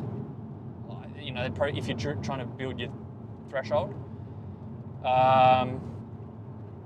But that doesn't mean lowering the power and doing shorter breaks also has a place, as well. So, yeah, they both have merit. How to get into crit racing? We answered that one. If you do so, how do you get about adjusting your tire pressure based on conditions? Oh, great question. Conditions. Okay, I'm gonna answer really short and brief, and just say, rough road, slightly lower pressure, wet, slightly lower pressure. I don't have any numbers to put to that. Maybe you're playing maybe 5 to 10 psi below what you'd normally run in wet or really rough conditions. That's about all I've got to say on that. Yeah, I kind of think that. So running tubeless now, what I've really discovered is that small changes in PSI make massive differences. So, I'll run normally around sort of 60. The difference between 60 and like 55 or 56 is quite noticeable. I think the next bit of tech that hopefully we'll see are those the tire pressure measurers. I think Quark do one or Zip do one, but it's like $300 or something, like the only manufacturer of them. So hopefully we see a few more of those and we can get a bit more exact with that, because I think there's actually good gains to be made in that. I'll always do before a race, probably put 65 in, just a little bit more than I train with, because feels faster. But apart from that, I'm going to try and get around this guy. Just give me a moment. I bet he speeds up. You watch. When doing strength training, is doing 3 instead of 2 strength sessions per week beneficial, or does it just hurt your hardest stresses on the bike more? For cyclists, 2 per week is enough. You could argue like pure off-season or very early pre-season, you could go to 3 a week if you feel like it, but for most people 2 is enough. Should I do more zone 2 training? God, I hope is someone trolling us? Aero bike versus climbing bike. Climbing bike with aero wheels. Yeah. You were commenting a lot of the Victorians do that, the Masters boys. Yeah, so I noticed this in the Masters race the other day, right? So it was a lot of between 2016, 2019 space rim brake bikes. So let's call them the Focus is Alco Maxes, the S-Works. What were they? The Tarmacs? Super 6? Yeah, the Tarmacs. Tarmacs, the Super 6 Evos. what else? That sort of like spectrum of bike with a high-end group and then at least 50 mils, normally 60 mils of wheel. And guarantee, like that was the go-to bike. And I think for, you know, a real good mix of hill, you know, the average speed of these bike race was still like 35 k's an hour more. Yep. With like over 1,000 meters of climbing, wasn't it? It was like 1,500 meters of climbing. Yeah. That was like the fastest setup. Yeah, so you got a bike that's pretty much on the weight on the 6.8, but you've basically got super deep wheels that just hum along. And it's a win. I rate it. I rate that. It's kind of like what we run with the DeVales with the 55s. Yeah. What is the most overrated upgrade people do? Oh, so we had underrated upgrade. What is the most overrated upgrade people do to their bike training and diet? I don't want to be rude. Let's keep this to bike. What's the most overrated bike upgrade? Disc brakes.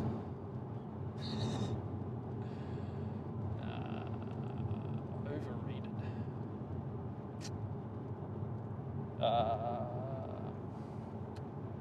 It is a tough one, isn't it? Oh, okay, I got one. So overrated, I would say like really expensive brand name wheels, like people that, you know, they're good, like, you know, Envies with Chris King hubs. Don't get me wrong, they're very nice, but do they perform much better? They cost like, you know, between $4,000 and $5,000. Are they that much better than a set of Vision Metrons or a set of Fast Sports that are going to cost, you know, $2,000? I don't think so. That's my opinion on it anyway. But I'm not a big gearhead, so maybe I'm wrong. I really want to pull something good out here, but I'm struggling.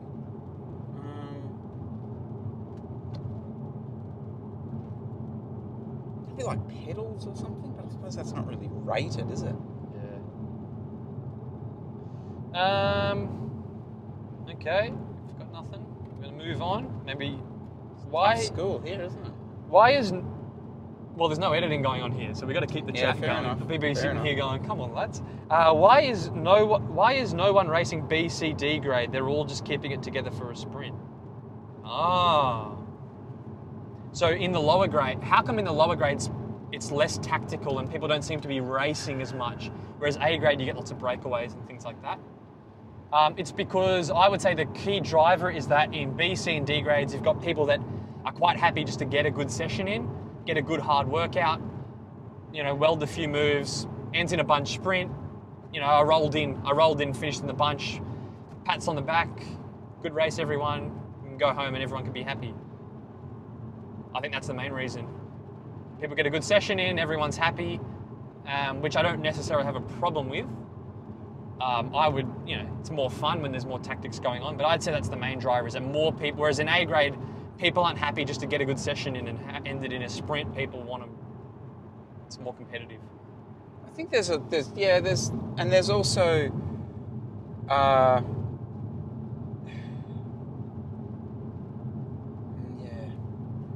the thing with riding a breakaway as well, like riding a really good, effective breakaway, that actual skill isn't as prevalent in B and C grade. So by that I mean guys rolling really fast, efficient turns in a group of like 3 and 4, whereas in lower grades, guys will try and like rip the legs off someone in a breakaway and then blow up their breakaway mate, and then it's all already exploded and you've come back. But I think the main reason is kind of what you said, like, yeah, even then, I mean, there's, you know, there's 3 or 4 guys on the front of the bunch that'll just pull turns, and bring everything back, just because. Yeah, just want to go. Man, it's fair. You know, that's fine. Whatever. Yeah, it is what it is. When I watch high-level races, they are often able to throw down big sprints at the end of the race. Is the ability to hit sprint when heart rate is nearly max trainable? I can hit 1300 watts for 5 seconds all day when my heart rate is under control. But when I'm at 95% of max heart rate, I'm lucky to be able to hit 800 watts for 5 seconds. yes, going into a sprint having already done a max effort or near maximal effort is going to detract from your sprint. I would say 1300, going from 1300 watts down to 800 watts is a big drop off. Like, I wouldn't, if you're able to do 1300 watts for 5 seconds fresh, you should still be able to hit 1000 watts when you're in the box, just off the top of my head. So I'd say there's something going on with that. That's a big drop off, isn't it? That is, think about if you're finishing a 20-minute FTP test, and someone says, "Go on, quick sprint," you should still be able to get within 300 watts of your max power. So I don't actually think this is true. Fake news. I think this is fake news. Wow. I reckon if I went out with you, got your heart rate up there, and shouted at you and told you to sprint, you'd crack 1000 watts. So I think this is more this. Yeah, it's in your head, I'm going to say. Bike cleaning, another bike cleaning one. Bike cleaning, if it's dry and under normal riding conditions, say 3 rides per week at 40k per ride, how many times do you clean, or what's your typical cleaning routine? As bike parts are expensive to replace, as I said, I do the wax-based lube, dry rag the chain, no degreasing required, and then it's a frame and wheel clean. I'm going to do a video on that. So the only thing I'd be careful of is, so I actually find I clean my bike a lot more in summer, and that's because of sweat. So sweat is salt, and salt drops down into my bottom bracket, or even like around the hoods and the levers and that kind of stuff. So I will tend to, if I've had a week of sweaty rides, like those 3 or 4 rides, and it's been like a salt fest, I will do a clean once a week, just purely for that reason. Yeah, and it's just similar enough sort of procedure to what he does, but I will use the hose and get a good clean in it. Yeah, one other little tidbit I'll add here is never leave your bike with your chain wet. I don't know if you've ever left your bike when it's wet and you go back the next morning and the chain's got rust on it. That kills the life. You've literally just half the chain is just been oxidized. So never leave your bike wet. Dry it, and then ideally dry it and then re-lube. Even if you can't dry it, if you're in a super rush, just re-lube the chain. Having the lube on the chain stops it oxidizing. So just really, really important. Pro tip, I'm sorry, but air compressor. It is a game changer. It is an absolute game changer, and you can double it as a way to put your tubeless wheels on. Yeah, so the air you can blow the air out of all the bits. So you blow the air out. It's like, so therefore you don't get any of that water left on the, and it honestly doesn't take that long. It's faster a lot of the time. It's just noisy. So yeah, your apartment neighbours aren't probably going to do it. But you make sure you get a little adapter that then allows you to use it for your tubeless wheels as well. When finishing a training session late in the day, around an hour before sleeping, which recovery drink is better for performance and weight loss? Protein and carbs or protein only? I generally use SAS Rego after training, anytime before main evening meal, but later than this, I would use SAS Advanced Isolate, which is protein only. I feel like I don't eat extra carbs when I'm going to be sleep soon after. First thing I'd say is, what are you doing the next day? If you're planning on riding the next day, you need to take carbs in, even if it's an evening session. Protein doesn't refuel your muscles. Protein assists in repairing muscles. So if you're planning on riding the next day, doesn't matter how, even if you're doing your ride at 9 o'clock at night, you need carbs in, and it's going to refuel you. That's the fueling process. Are you eating dinner before, or are you still having a meal after this recovery food as well? Yes, this person's saying, I generally use SAS after training anytime before main evening meal. Okay. But later than this, I would use SAS Advanced Isolate. I don't think it matters. Even if you're having a meal after. Yeah. Like, why would you have a protein shake after your ride, then have a meal? Like, if you're gonna have a meal, just skip your recovery shake and just have dinner. Yeah. I think people personally, like, can I say something? Like the recovery window thing, I just be a little bit more chilled with it, especially if you've got a meal planned, like a nice, good, nutritious meal, like within, an hour or two of your session finishing. Don't feel like within sort of 4 seconds of finishing the last interval, you have to have this recovery shake. It's like, especially if you've actually got some fuel on board during the actual efforts. Like, as long as you're getting that nice, nutritious meal in afterwards. Is that a fair comment? Definitely, yeah. You don't need you can have a meal. But the last part of this question I just want to hit on again, because it says, I feel like I don't need the extra carbs when I'm going to sleep soon after. You got to think a bit further.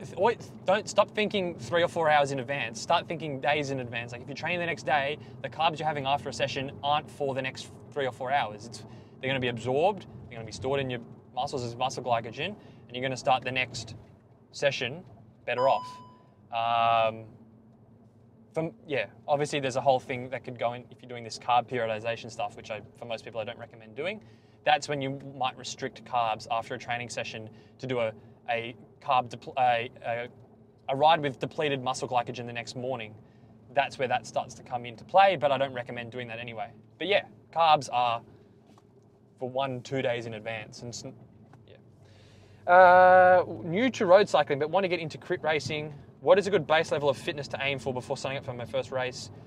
There are 60-year-old grandmas that race. What's your excuse? Pin a number on. Great answer. Great answer, Jesse Coyle. How often do you do mobility training exercises? I don't do them ever. If I'm feeling a bit tight and sore, I like the massage gun. Chris, do you do mobility stuff? Yeah, I'll do some stretching. Especially like if you're sitting down, editing for a few hours after a ride or that kind of thing, definitely try and keep moving. Hip flexor stuff I tend to do a good bit of. I get pretty tight in there. I noticed you used the massage gun, and I love that. I forgot mine, so I'm going to be borrowing yours a bit on this. I've been relying on that a good bit during COVID, actually. Hit the ITBs with that, hit the glutes with it. Good. Cool. For our friend, I think this is some basketball thing. For our friend Chris, happy or not to see Kyrie back playing, even if he doesn't play any home. He's like someone in tennis who also refuses take the V word. Well, Joker's gone. He's been kicked out of the country, so thanks for coming, Novak. Only disappointment there is I would have loved to see what the crowd's reaction there was. And I know this isn't a Kyrie channel, I'm not allowed to talk about it, but I want to quickly throw one thing in this. You've got 15 seconds, because I could not care less. Right, cool. So what I really want to happen is Brooklyn to play Toronto in the playoffs, which means Kyrie can't play home games, can't play away games. Boom. There's a nugget for you. I have no idea what you just said. Have you guys listened to Lance Armstrong's podcast, The Move? He gives insight into major races. I like the honesty. Because that's what Lance has always been about. He wants most races to finish up here, blah, blah, blah. I think Lance and George, blah, blah, blah, blah, blah, blah, blah, blah. Yep, I like the Move podcast. In saying that, Lance is he's honest, but he's also kind of like, his chat about when Chris Froome uses a big cassette. He's sort of, Lance is honest, but he's also out of touch and old school. So, when he goes on about, disc brakes have changed the peloton because they can descend so much faster. It's like, shut up, Lance. No, they haven't. He's very, and the other thing with Lance is he's extremely corporate. He runs a venture capital firm who invests in everything he says is basically marketing. So I think, as entertaining as it is, it's all kind of grain of salt stuff because, he's probably invested in Ventum bikes or he's got some, it's interesting in that way. It's the only thing I'd probably say. Keep that in mind when he says stuff. Were you a Lance fanboy? He was before my era. I never really saw him race, but I'm a big fan. I find him entertaining. I was on the comeback when he made the comeback. Massive fanboy. I got the kit and everything. I rode with him in Dublin. There you go. My target races are around an hour in duration, circuit races and cyclocross. Are there performance gains to be had using training sessions significantly longer or shorter than an hour? Definitely. So you're obviously going to do your race simulation type work around an hour long, but you're also should do shorter stuff, you know, interval sessions and things like that are going to be under an hour. You could have a ride that's an hour long, but you might do 25 to 35 minutes of actual, you know, interval work. So yeah, definitely shorter and definitely longer as well. To overload your weeks and to develop your aerobic systems, you're going to do longer rides and accumulate volume during the week, even though you might think, well, why am I doing zone 2 rides as an example? Why am I doing this, or I'm only going to do an hour race? The adaptations you get from adding volume at a lower intensity is going to assist you in those higher intensity efforts. So definitely. I can't get much more specific than that because it depends what your training looks like, the approach you're taking. If you're focused solely on crits, do long rides benefit? Well, this is like the same question. Do long rides benefit much, e.g. 46 hours, or are you better off doing as much shorter high intensity as you can handle? Yeah, you're going to get diminishing returns from, you know, if you're only doing crits and you don't really care about anything else, you probably don't need to be doing rides over 4 hours, you know, but there's definitely benefit from doing longer, more aerobic, lower intensity rides and adding overload and volume to your week that way. Yes, there is benefit to them. As a former rower, did you train both sports together? Yes, I was. Oh, really? I did when I was rowing. I did some cycling as cross training. Do you see a place for cross training, e.g., rowing, in a training program in terms of ultimate benefit to go faster on the bike? No. No? In the off season, you know, or pre-season, if you want to do some rowing or some running, but no. Essentially, the short answer is no. It's not going to do that much for you. You're better off spending more time on the bike. What about someone who's got no rowing back? Someone like me, would I see any benefit? It would even be more useless for you because you'd be falling apart after 10 minutes on the erg, and you're not going to. It's going to be all sore. It's probably potentially. I mean, even I would. You're probably, you know, you're better off doing some running, but even then, it's not going to do that much for your cycling fitness. No, I don't. You know, and you see pros as well. I mean, they don't do that much cross training really. You know, maybe in November and December you see them do a bit, but then they're just on the bike. Can I just make an announcement? Of course. I think we're in South Australia. Wow. Yep. Hello. Here we are. South Australia. Did everyone just notice that we just got half an hour slower or faster? I can't remember which one it is. No, it's faster, isn't it? You go forward? Yeah, you would. No go forward. idea. Half an hour. In Australia, we have a half an hour time difference between states.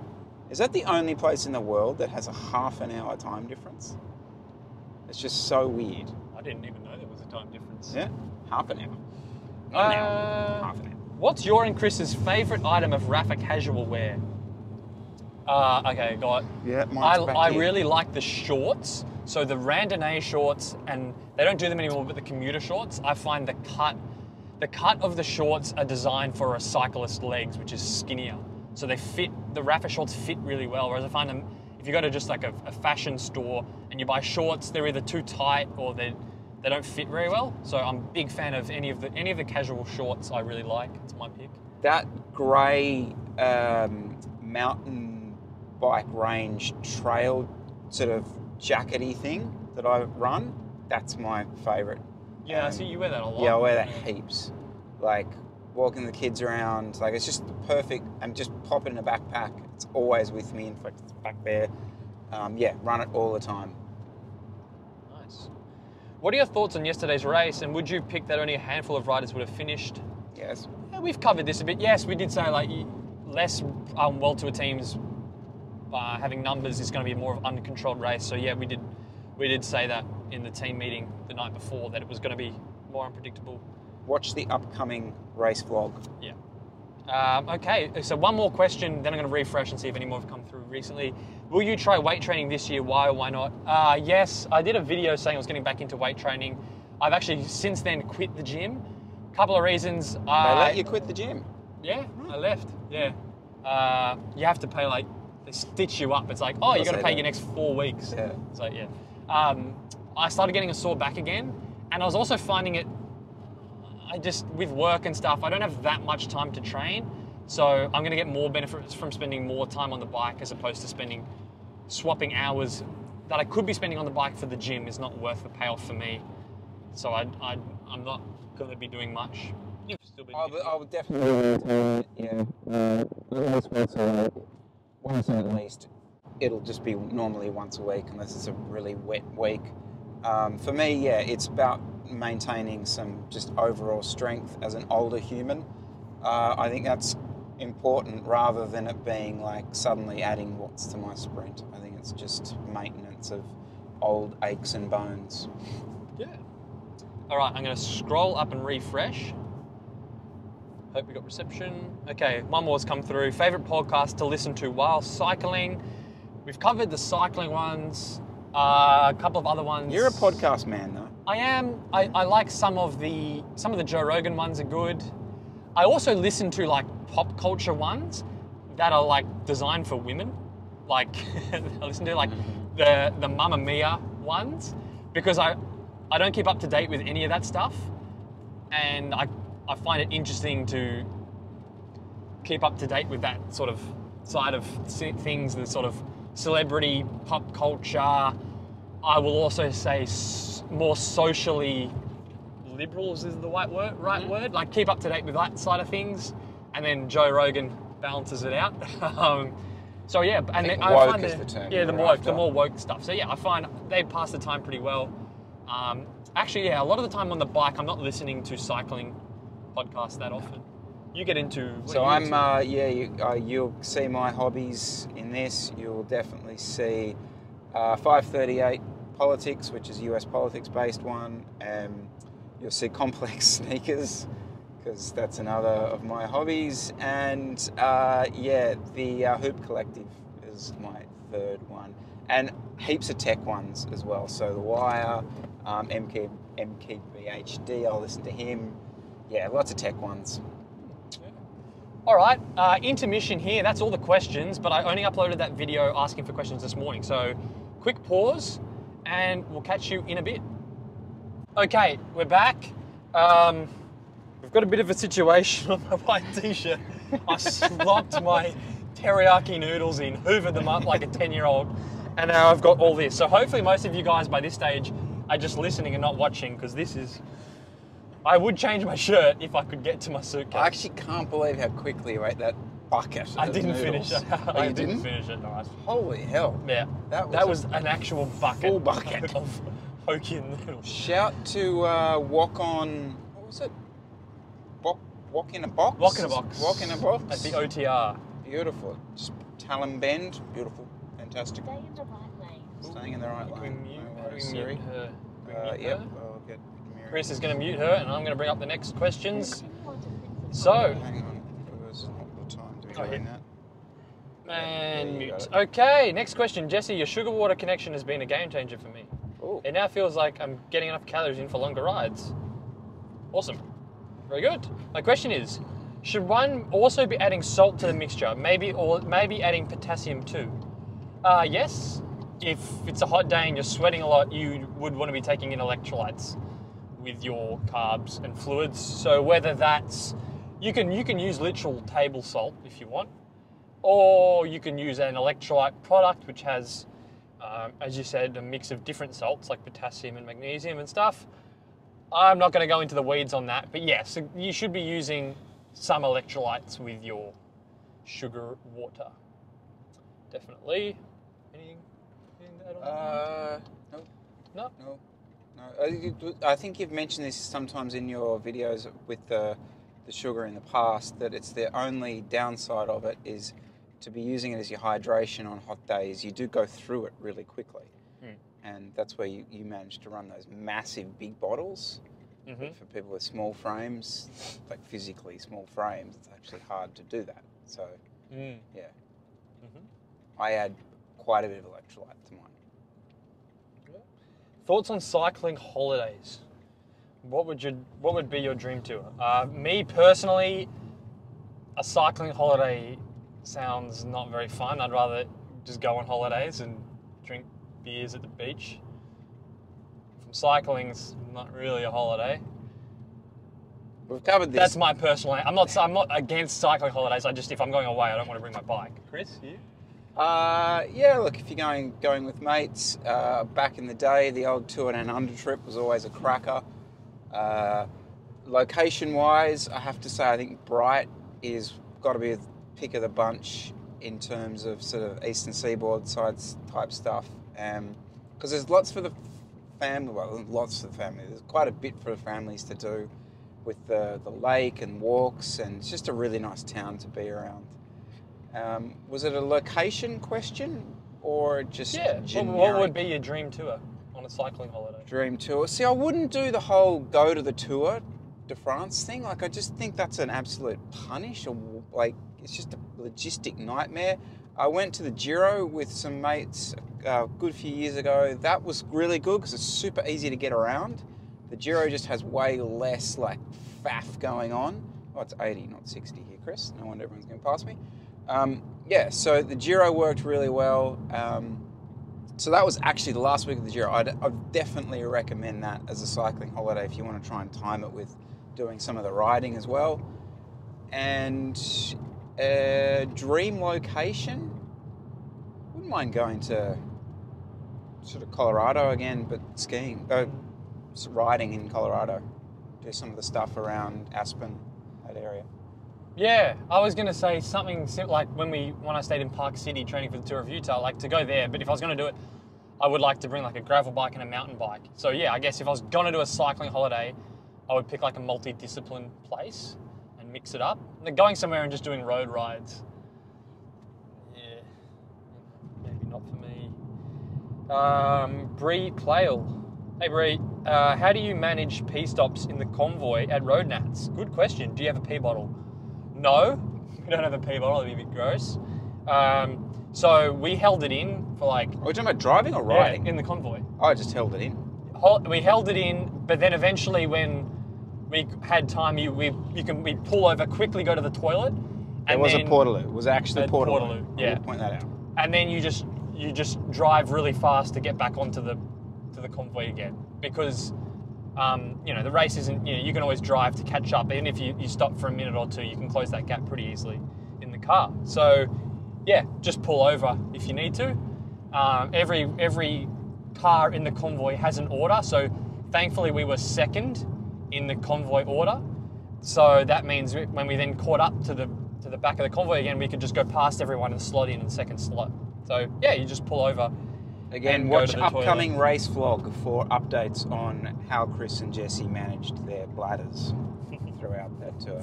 I have heard stories of the pee bottle, Bree. Yes, it is done. It is done. Not training, but a resting question. I'm a 63-year-old runner and cyclist and suck at both. Wondering what is the rest/active recovery strategy that you use for pure cyclists? Or those doing both? Great show, guys. Thanks. Okay, so rest or active recovery. I got an pretty strong opinion on this one. So I think active recovery can be good. So doing like a short recovery ride or like a walk on a rest day is good. But it gets to a point where there's some riders I see and they will never have a day off the bike because they don't like how they feel the day after a rest day. So they're always riding, and you're looking back in their training, it's weeks and months and months and months, and they have not had a day off the bike. And I don't think that's good. So I think active recovery ride on a day where you're going out for a hard session the next day, I think can be good. But you should be having a day off. For most people, you should be having a day off once a week or once a fortnight. You don't become addicted to recovery rides. I don't think that's productive.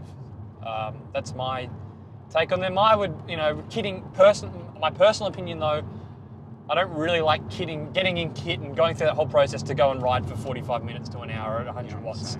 I'd rather just go for a walk or something. Chris, what is your... I just can't be bothered with recovery rides. If that's what we're talking about. I just can't be bothered. Like you, can't be bothered putting... Yes, I know it does probably mean that the next day doesn't feel as good, but in the grand scheme of things... Longer warm-up, you can mitigate most of it, can't you? Yeah. I mean, look, I'll admit that I'm certainly addicted to doing something every day, but it will be, yeah, I'd like to do something else. I'm flirting with the idea of a bit of swimming. Be careful. Whoa. Swimming. Yeah, where are you going to swim? Well, okay, so Catherine's going to do some swim lessons and stuff at Leichhardt Pool, and I'm like, you know what? I might sort of just go along, take the Speedos with me, the budgies. Oh my gosh. Take the goggles. PSA Leichhardt Pool. Cancel your laps, ladies and gentlemen. I tell ya, it's. You were not going to do that. Wait, 2 days ago you were talking about doing an Ironman. So. No, I wasn't. That was my girlfriend trying to tell me I had to do one. No, I will ride. I will swim laps. Do we get a training training vlog from Chris on his Leichhardt Pool swim? Won't be safe for children because there will be Speedos worn at some point. God. I actually don't mind swimming. I've forgotten that I actually quite like swimming. So, yeah, I can't swim for long. That's the other good thing. I can only do like about 10 laps and I'm. You probably would feel good after a swim. I'd say that. Like, get out of the pool. I'd prefer to do that than like a walk. That's my point. Okay. Like, or God forbid, a jog. So yeah, I don't know. Get the coconut oil out. How would you structure the training of a beginner who has a low FTP and wants to be a climber, rode casually for the past year and want to take on structured training to improve fitness? That's literally impossible to answer. There's infinite number of ways that you could structure your training, depending on so many things. I can't really answer that one. Do you recommend 8 to 12 week FTP builder style programs offered by Zwift and System? So Wahoo System there. Are they effective in your view? They probably are. I'd say for most riders, if you did one and you stuck to it, I would be surprised if you didn't improve. Because it's just 8 to 12 weeks. Is that a good way to improve long term? We're talking months and years. Probably not, because then you're always just doing these little blocks. You're probably not seeing much progression over a longer period of time. Other thing with that is you're probably then stuck on the trainer. So then how are you? The problem with these things is suddenly you then want to go outside one day on the weekend and your whole program's screwed because they can't factor that in. And then you're like, well, if I want to ride with my mates on a Saturday, then what do I do? So you end up, unless you don't ride with anyone and you only ride on the trainer, you'll almost guaranteed to see improvement because you're doing good. Usually they're overloaded pretty in a structured way. You'll probably see improvement, but do I recommend them? No, because of those reasons. They're hard to fit in with other riding. Long term, your progression's stuck, and then you're not learning anything. All you're doing is you're getting a bit fitter, but you're probably not learning much, and you're probably finishing it with 1,000 different questions that you're not going to get answered. But there's a place for them. I mean, that's when I first did first training I did for cycling was actually a Strava training plan. Oh, yeah. I was like, loaded it up, yep. And I just started doing sessions. And it was good to get the foot in. What is better, road bikes or mountain bikes? Hold on. What is better, road bikes or mountain bikes? And road bike riders or mountain bike riders? Road bikes or helicopters. Road bikes or mountain bikes? Well, we don't really mountain bike. Mountain bike is overall more friendly than roadies, I'd say. Yes. I'd pick road bikes, but be a mountain biker. Be Cam Ivory. Be a mountain biker on a road bike. Yeah. I turned up to that wild mountain bike park the other week with Aaron, and it's just all mountain bike people there, and like 5 people just said hello to me. Like you wouldn't turn up to a road event and have people saying hello and how's your day. It was very friendly and I was not comfortable at all. What about do mountain bikers become good road bikers? Road bikers don't really become good mountain bikers. No, definitely not. No. So if you're going to start somewhere, start mountain biking, and then you could be good at both. Don't start road biking because you can't be good at mountain biking. Because you'll suck at anything else in life. Yeah, basically. Why has the council never resurfaced Heffron? So Heffron is Heffron Park, which is a local criterium track in Sydney, which is made up of concrete slabs. They're a bit rough. So why has it never been resurfaced? Or is it a legacy thing where the race organisers don't want to resurface it to lose the charm of it? Every year, there's like a story that pops up that the council's going to resurface it, and since I've been racing there, it's never actually happened. I've heard urban myths about this, right? That there's two reasons. The first is that because Maroubra and all that's all sand, right? That to actually redo it, they'd have to just dig the whole thing up and redo the whole circuit. You wouldn't just be able to like nicely resurface it. You got to dig the other thing up. The other old wives' tale that I've heard is that like there was some sort of World War II like bunker or something underneath it, and it's like military grade concrete that would be impossible to bash. Correct Jesse in the comments down below, but that's an old wives' tale I heard. Good. Couple of things, 2 cents on this is, I don't think the surface is that bad. That's because you're 20 kilos heavier than me. Yeah. I don't have any issue with it, really. It's not, I don't think it's dangerous. No, it's not dangerous. It's a bit rough, but it's not people like, oh, look at the cracks. It's not dangerous. It's fine. And I think it would actually be more dangerous. If you put hot mix on that, like, it's not, I feel like that'd be... It had turned into a bit more like that race up in Brisbane, the Muzz. You know, it's a similar type of course, but it's... Yes, you have. Oh, that's got no corners in it. That's like that's almost an oval. Muzz. The one that's similar to Brisbane Crit is. Yeah, it's width, but Heffron has corners. I think we're crossing the Murray River. Oh, yeah? There you go. Murray River. No, I think keep it out. I like it how it is. I think it's good. I don't know. Oh, I'm not for changing it. I'm just telling you. It'll probably happen. But, it'll obviously happen eventually.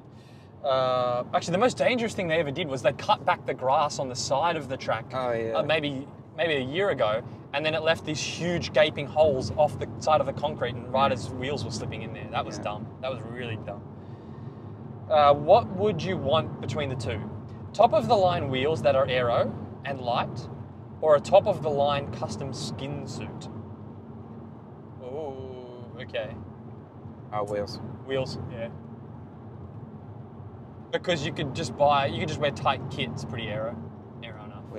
Wheels, super light. Imagine if you had 80mm wheels that were like the weight of a C25 Shimano tub. Can I guess that the residency of the person who asked that question is somewhere in the United Kingdom? You guys are obsessed with your aero kit. Do you have any tips on finding your race weight? Finding it? Yeah. What do you mean? Find what your optimal race weight is. Stuck behind the door, or? Oh, right. Okay. That's a good question. That's a really good question. Trial and error. Yeah. Yeah. Yeah, that's a great question. For me, I discovered what was too light. Actually, at Nationals, the first time I ever did it, and I got horrendously sick. I was like almost 60 kilos, and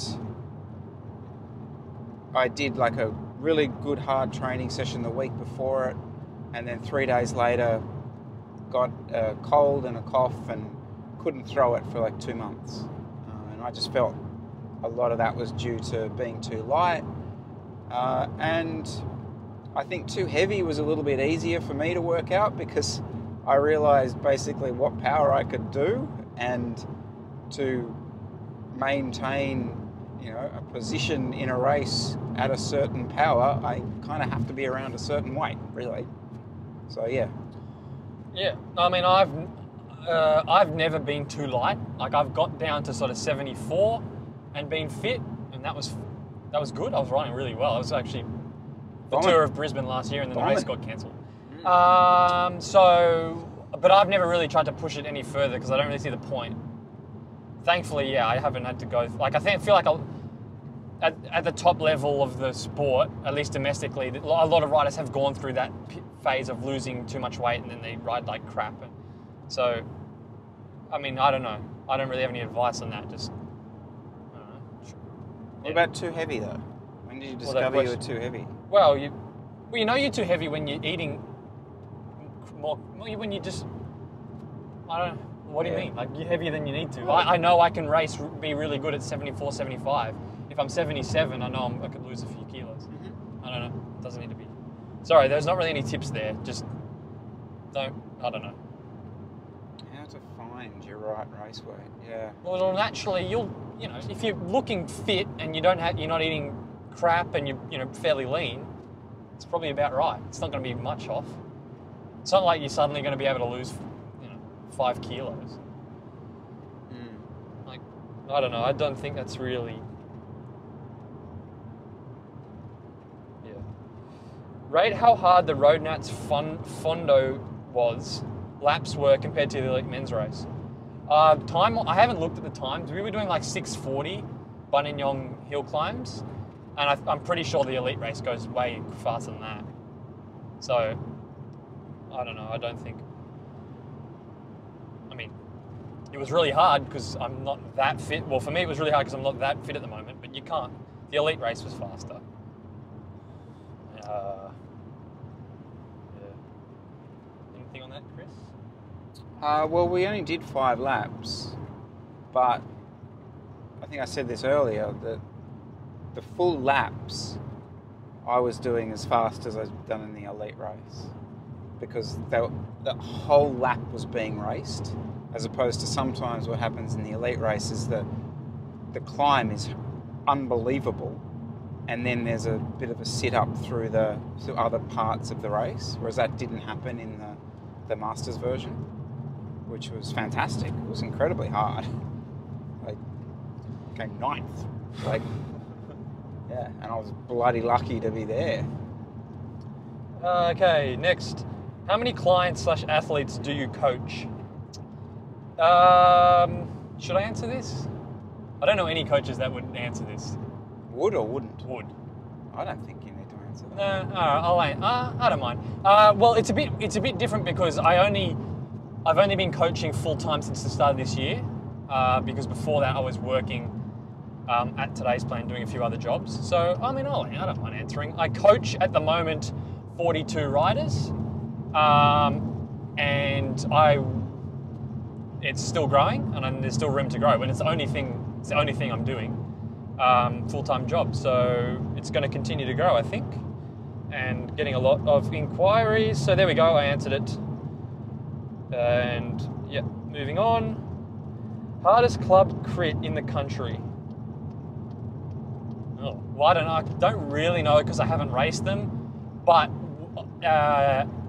the Vic Park crits at Adelaide when the Australian track team riders all show up, that's easy. You've got to say that's hands down the hardest, because they're, when those guys are training in big training blocks, they go down to the local crit in Adelaide and just destroy it. So when those guys are racing, that's easily the hardest crit in Australia, I'd have to say. Have you done any circuits outside of Sydney? Not local crits, no. I thought the Nerang one at Gold Coast was probably the best circuit I ever did in Australia. Canberra Cycling Club? Sorry, no. Randwick Cycling Club? No. They are definitely no. If you could add a second professional team from Australia, what category would you put them in? Pro or World Tour? Well, definitely World Tour. How would you? Yeah, you definitely. If Australia was going to have another Pro Conti or World Tour team, you put them in World Tour. Oh, you could argue having a Pro Conti team that actually took more Australian riders would be good. Yeah, well, and you'd have to base it in Europe. Like, there's no point having I don't think, a Pro Conti team based in Australia because there's not enough racing. So it'd have to be based in Europe. Yeah, but you could have it Australian registered. Okay. Yeah. Yeah, maybe there's value to a Pro Conti team then. Yeah. But then is it a development for the... I don't know. And if so, who are some riders you would sign to that team? Oh, I don't know. Can we skip that one? I think we're going to skip that. Who is some... yeah, I don't know. Hey, Jesse, love the videos. Keep up. Great, mate, thanks. What are your thoughts on doing interval sessions with numbers, with zones worked out based on aspirational FTP numbers? Coming from a rowing background as well, there was a training philosophy whereby you would have a target boat speed that you would try and hold for as long as possible. Yeah, okay. Over time, you would hopefully be able to hold that speed for longer. Okay, I see what you mean. I'm not sure how much merit this has based with cycling and whether training session would be too high. So that's kind of like a very basic old school sort of idea so that's of training. Like if you ride, if I want my FTP to be 3:30, I'm going to ride at 3:30 for as long as I can. Oh, that's interesting. Okay, let's hear this. Well, you will get fitter doing that, but if that's that's maybe 1 or 2 sessions a week you might do for that thing. That's not a training program. So no, I don't think that's not a good training philosophy. It's a good idea to have in your back of the head of like, oh, I want to have a 3:30 FTP, so I'm going to build up to that. But the way you build fitness is by, doing work above that and doing work far below that. Like in rowing, you're not going to go and just do, 1K pieces at your target boat speed. No, you go and do 10K rows and you do 20K rows. And you build, the training is holistic. So I like that idea in terms of a goal, but I don't think, especially in cycling. Yeah, what are your thoughts on doing interval sessions with zones worked out based on aspirational FTP numbers? Okay, no, I don't like that. You don't set your that's not a good way don't set your FTP higher than it is and then try and do sessions. Like, just set your FTP at what it is, and then the sessions should just be hard enough. That's what training is all relative to your current fitness level, and then you might go and do like 4 10-minute efforts at your target FTP. That's fine, but yeah, I don't think I have much more else to say on that. It's not really a training philosophy. That's just a way to structure sessions slightly, at a slightly higher intensity, which is fine. Yeah. Any advice for staying safe from cars on Australian roads while riding? I'm enjoying riding out on the road, but I have a definite sense of fear/dread by cars rushing by. That's a hard one because it depends where. Depends what kind of... on this highway, you would ride very differently to what... So we're on a 2-lane highway here, and one of the first things I was going to say is, in comparison to Europe, try and be a bit more dominant on the road, in the sense that sometimes you do need to take a lane to feel safe, because then a car has to pass you properly. Whereas, no, I'm not going to say to you on this 2-lane highway, take a lane and have a 110k car run up the backside of you. So it does very much change from road to road. If you've got a nice shoulder, to use that shoulder, definitely. And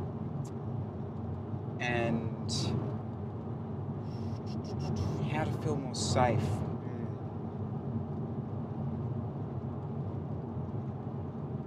For me, a lot of it comes down to just being sometimes a bit more assertive,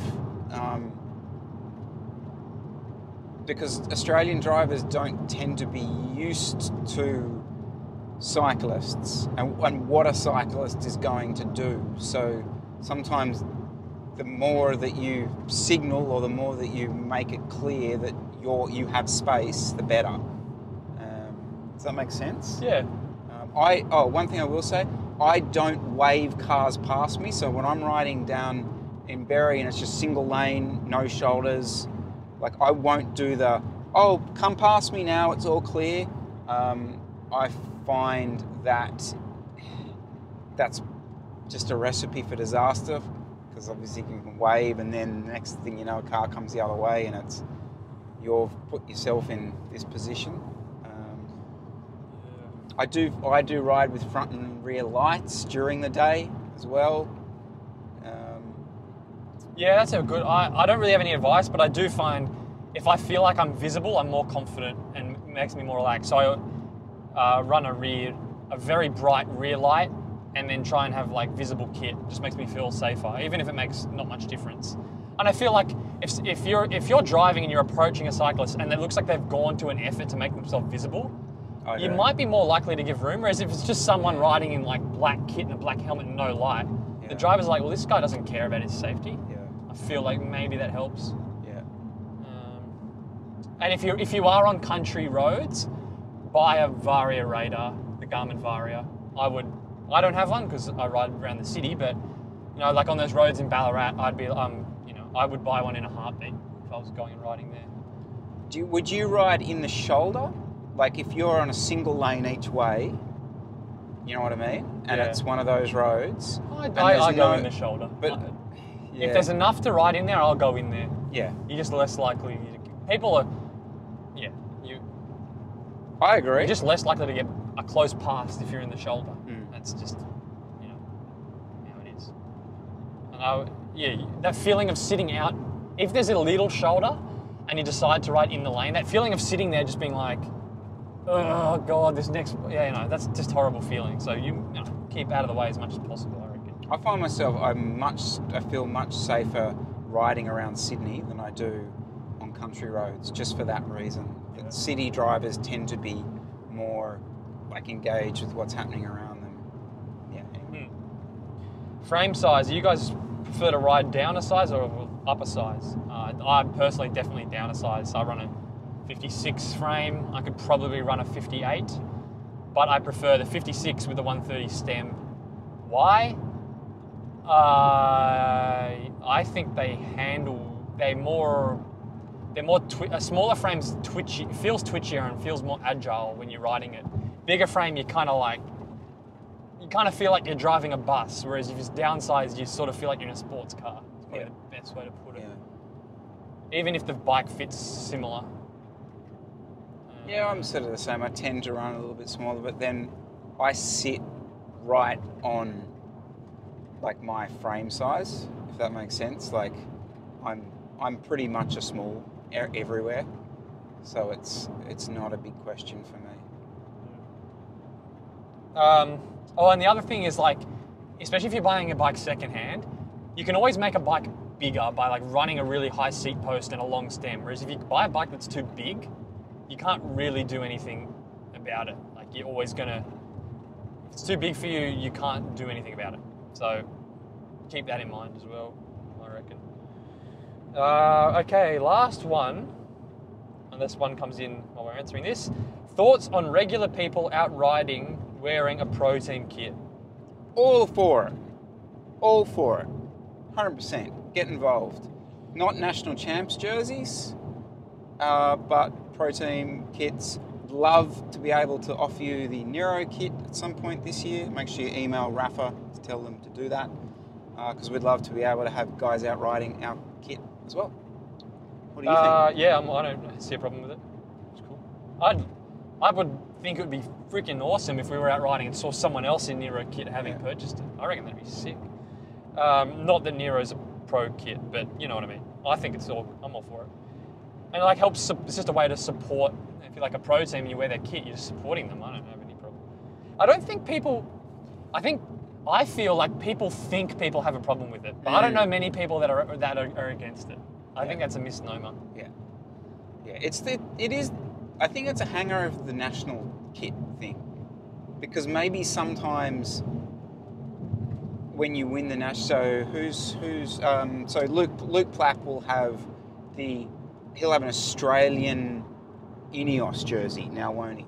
Yep. So my thing there would be, no, that's not a jersey that you buy. Ineos jersey, go nuts. Don't know why you'd want to buy it, but yeah, absolutely go buy that jersey, but not the national champs version of it.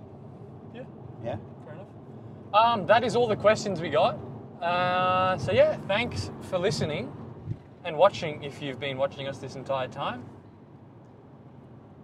Do you want to give a shout to anyone in Adelaide this week? If we're here?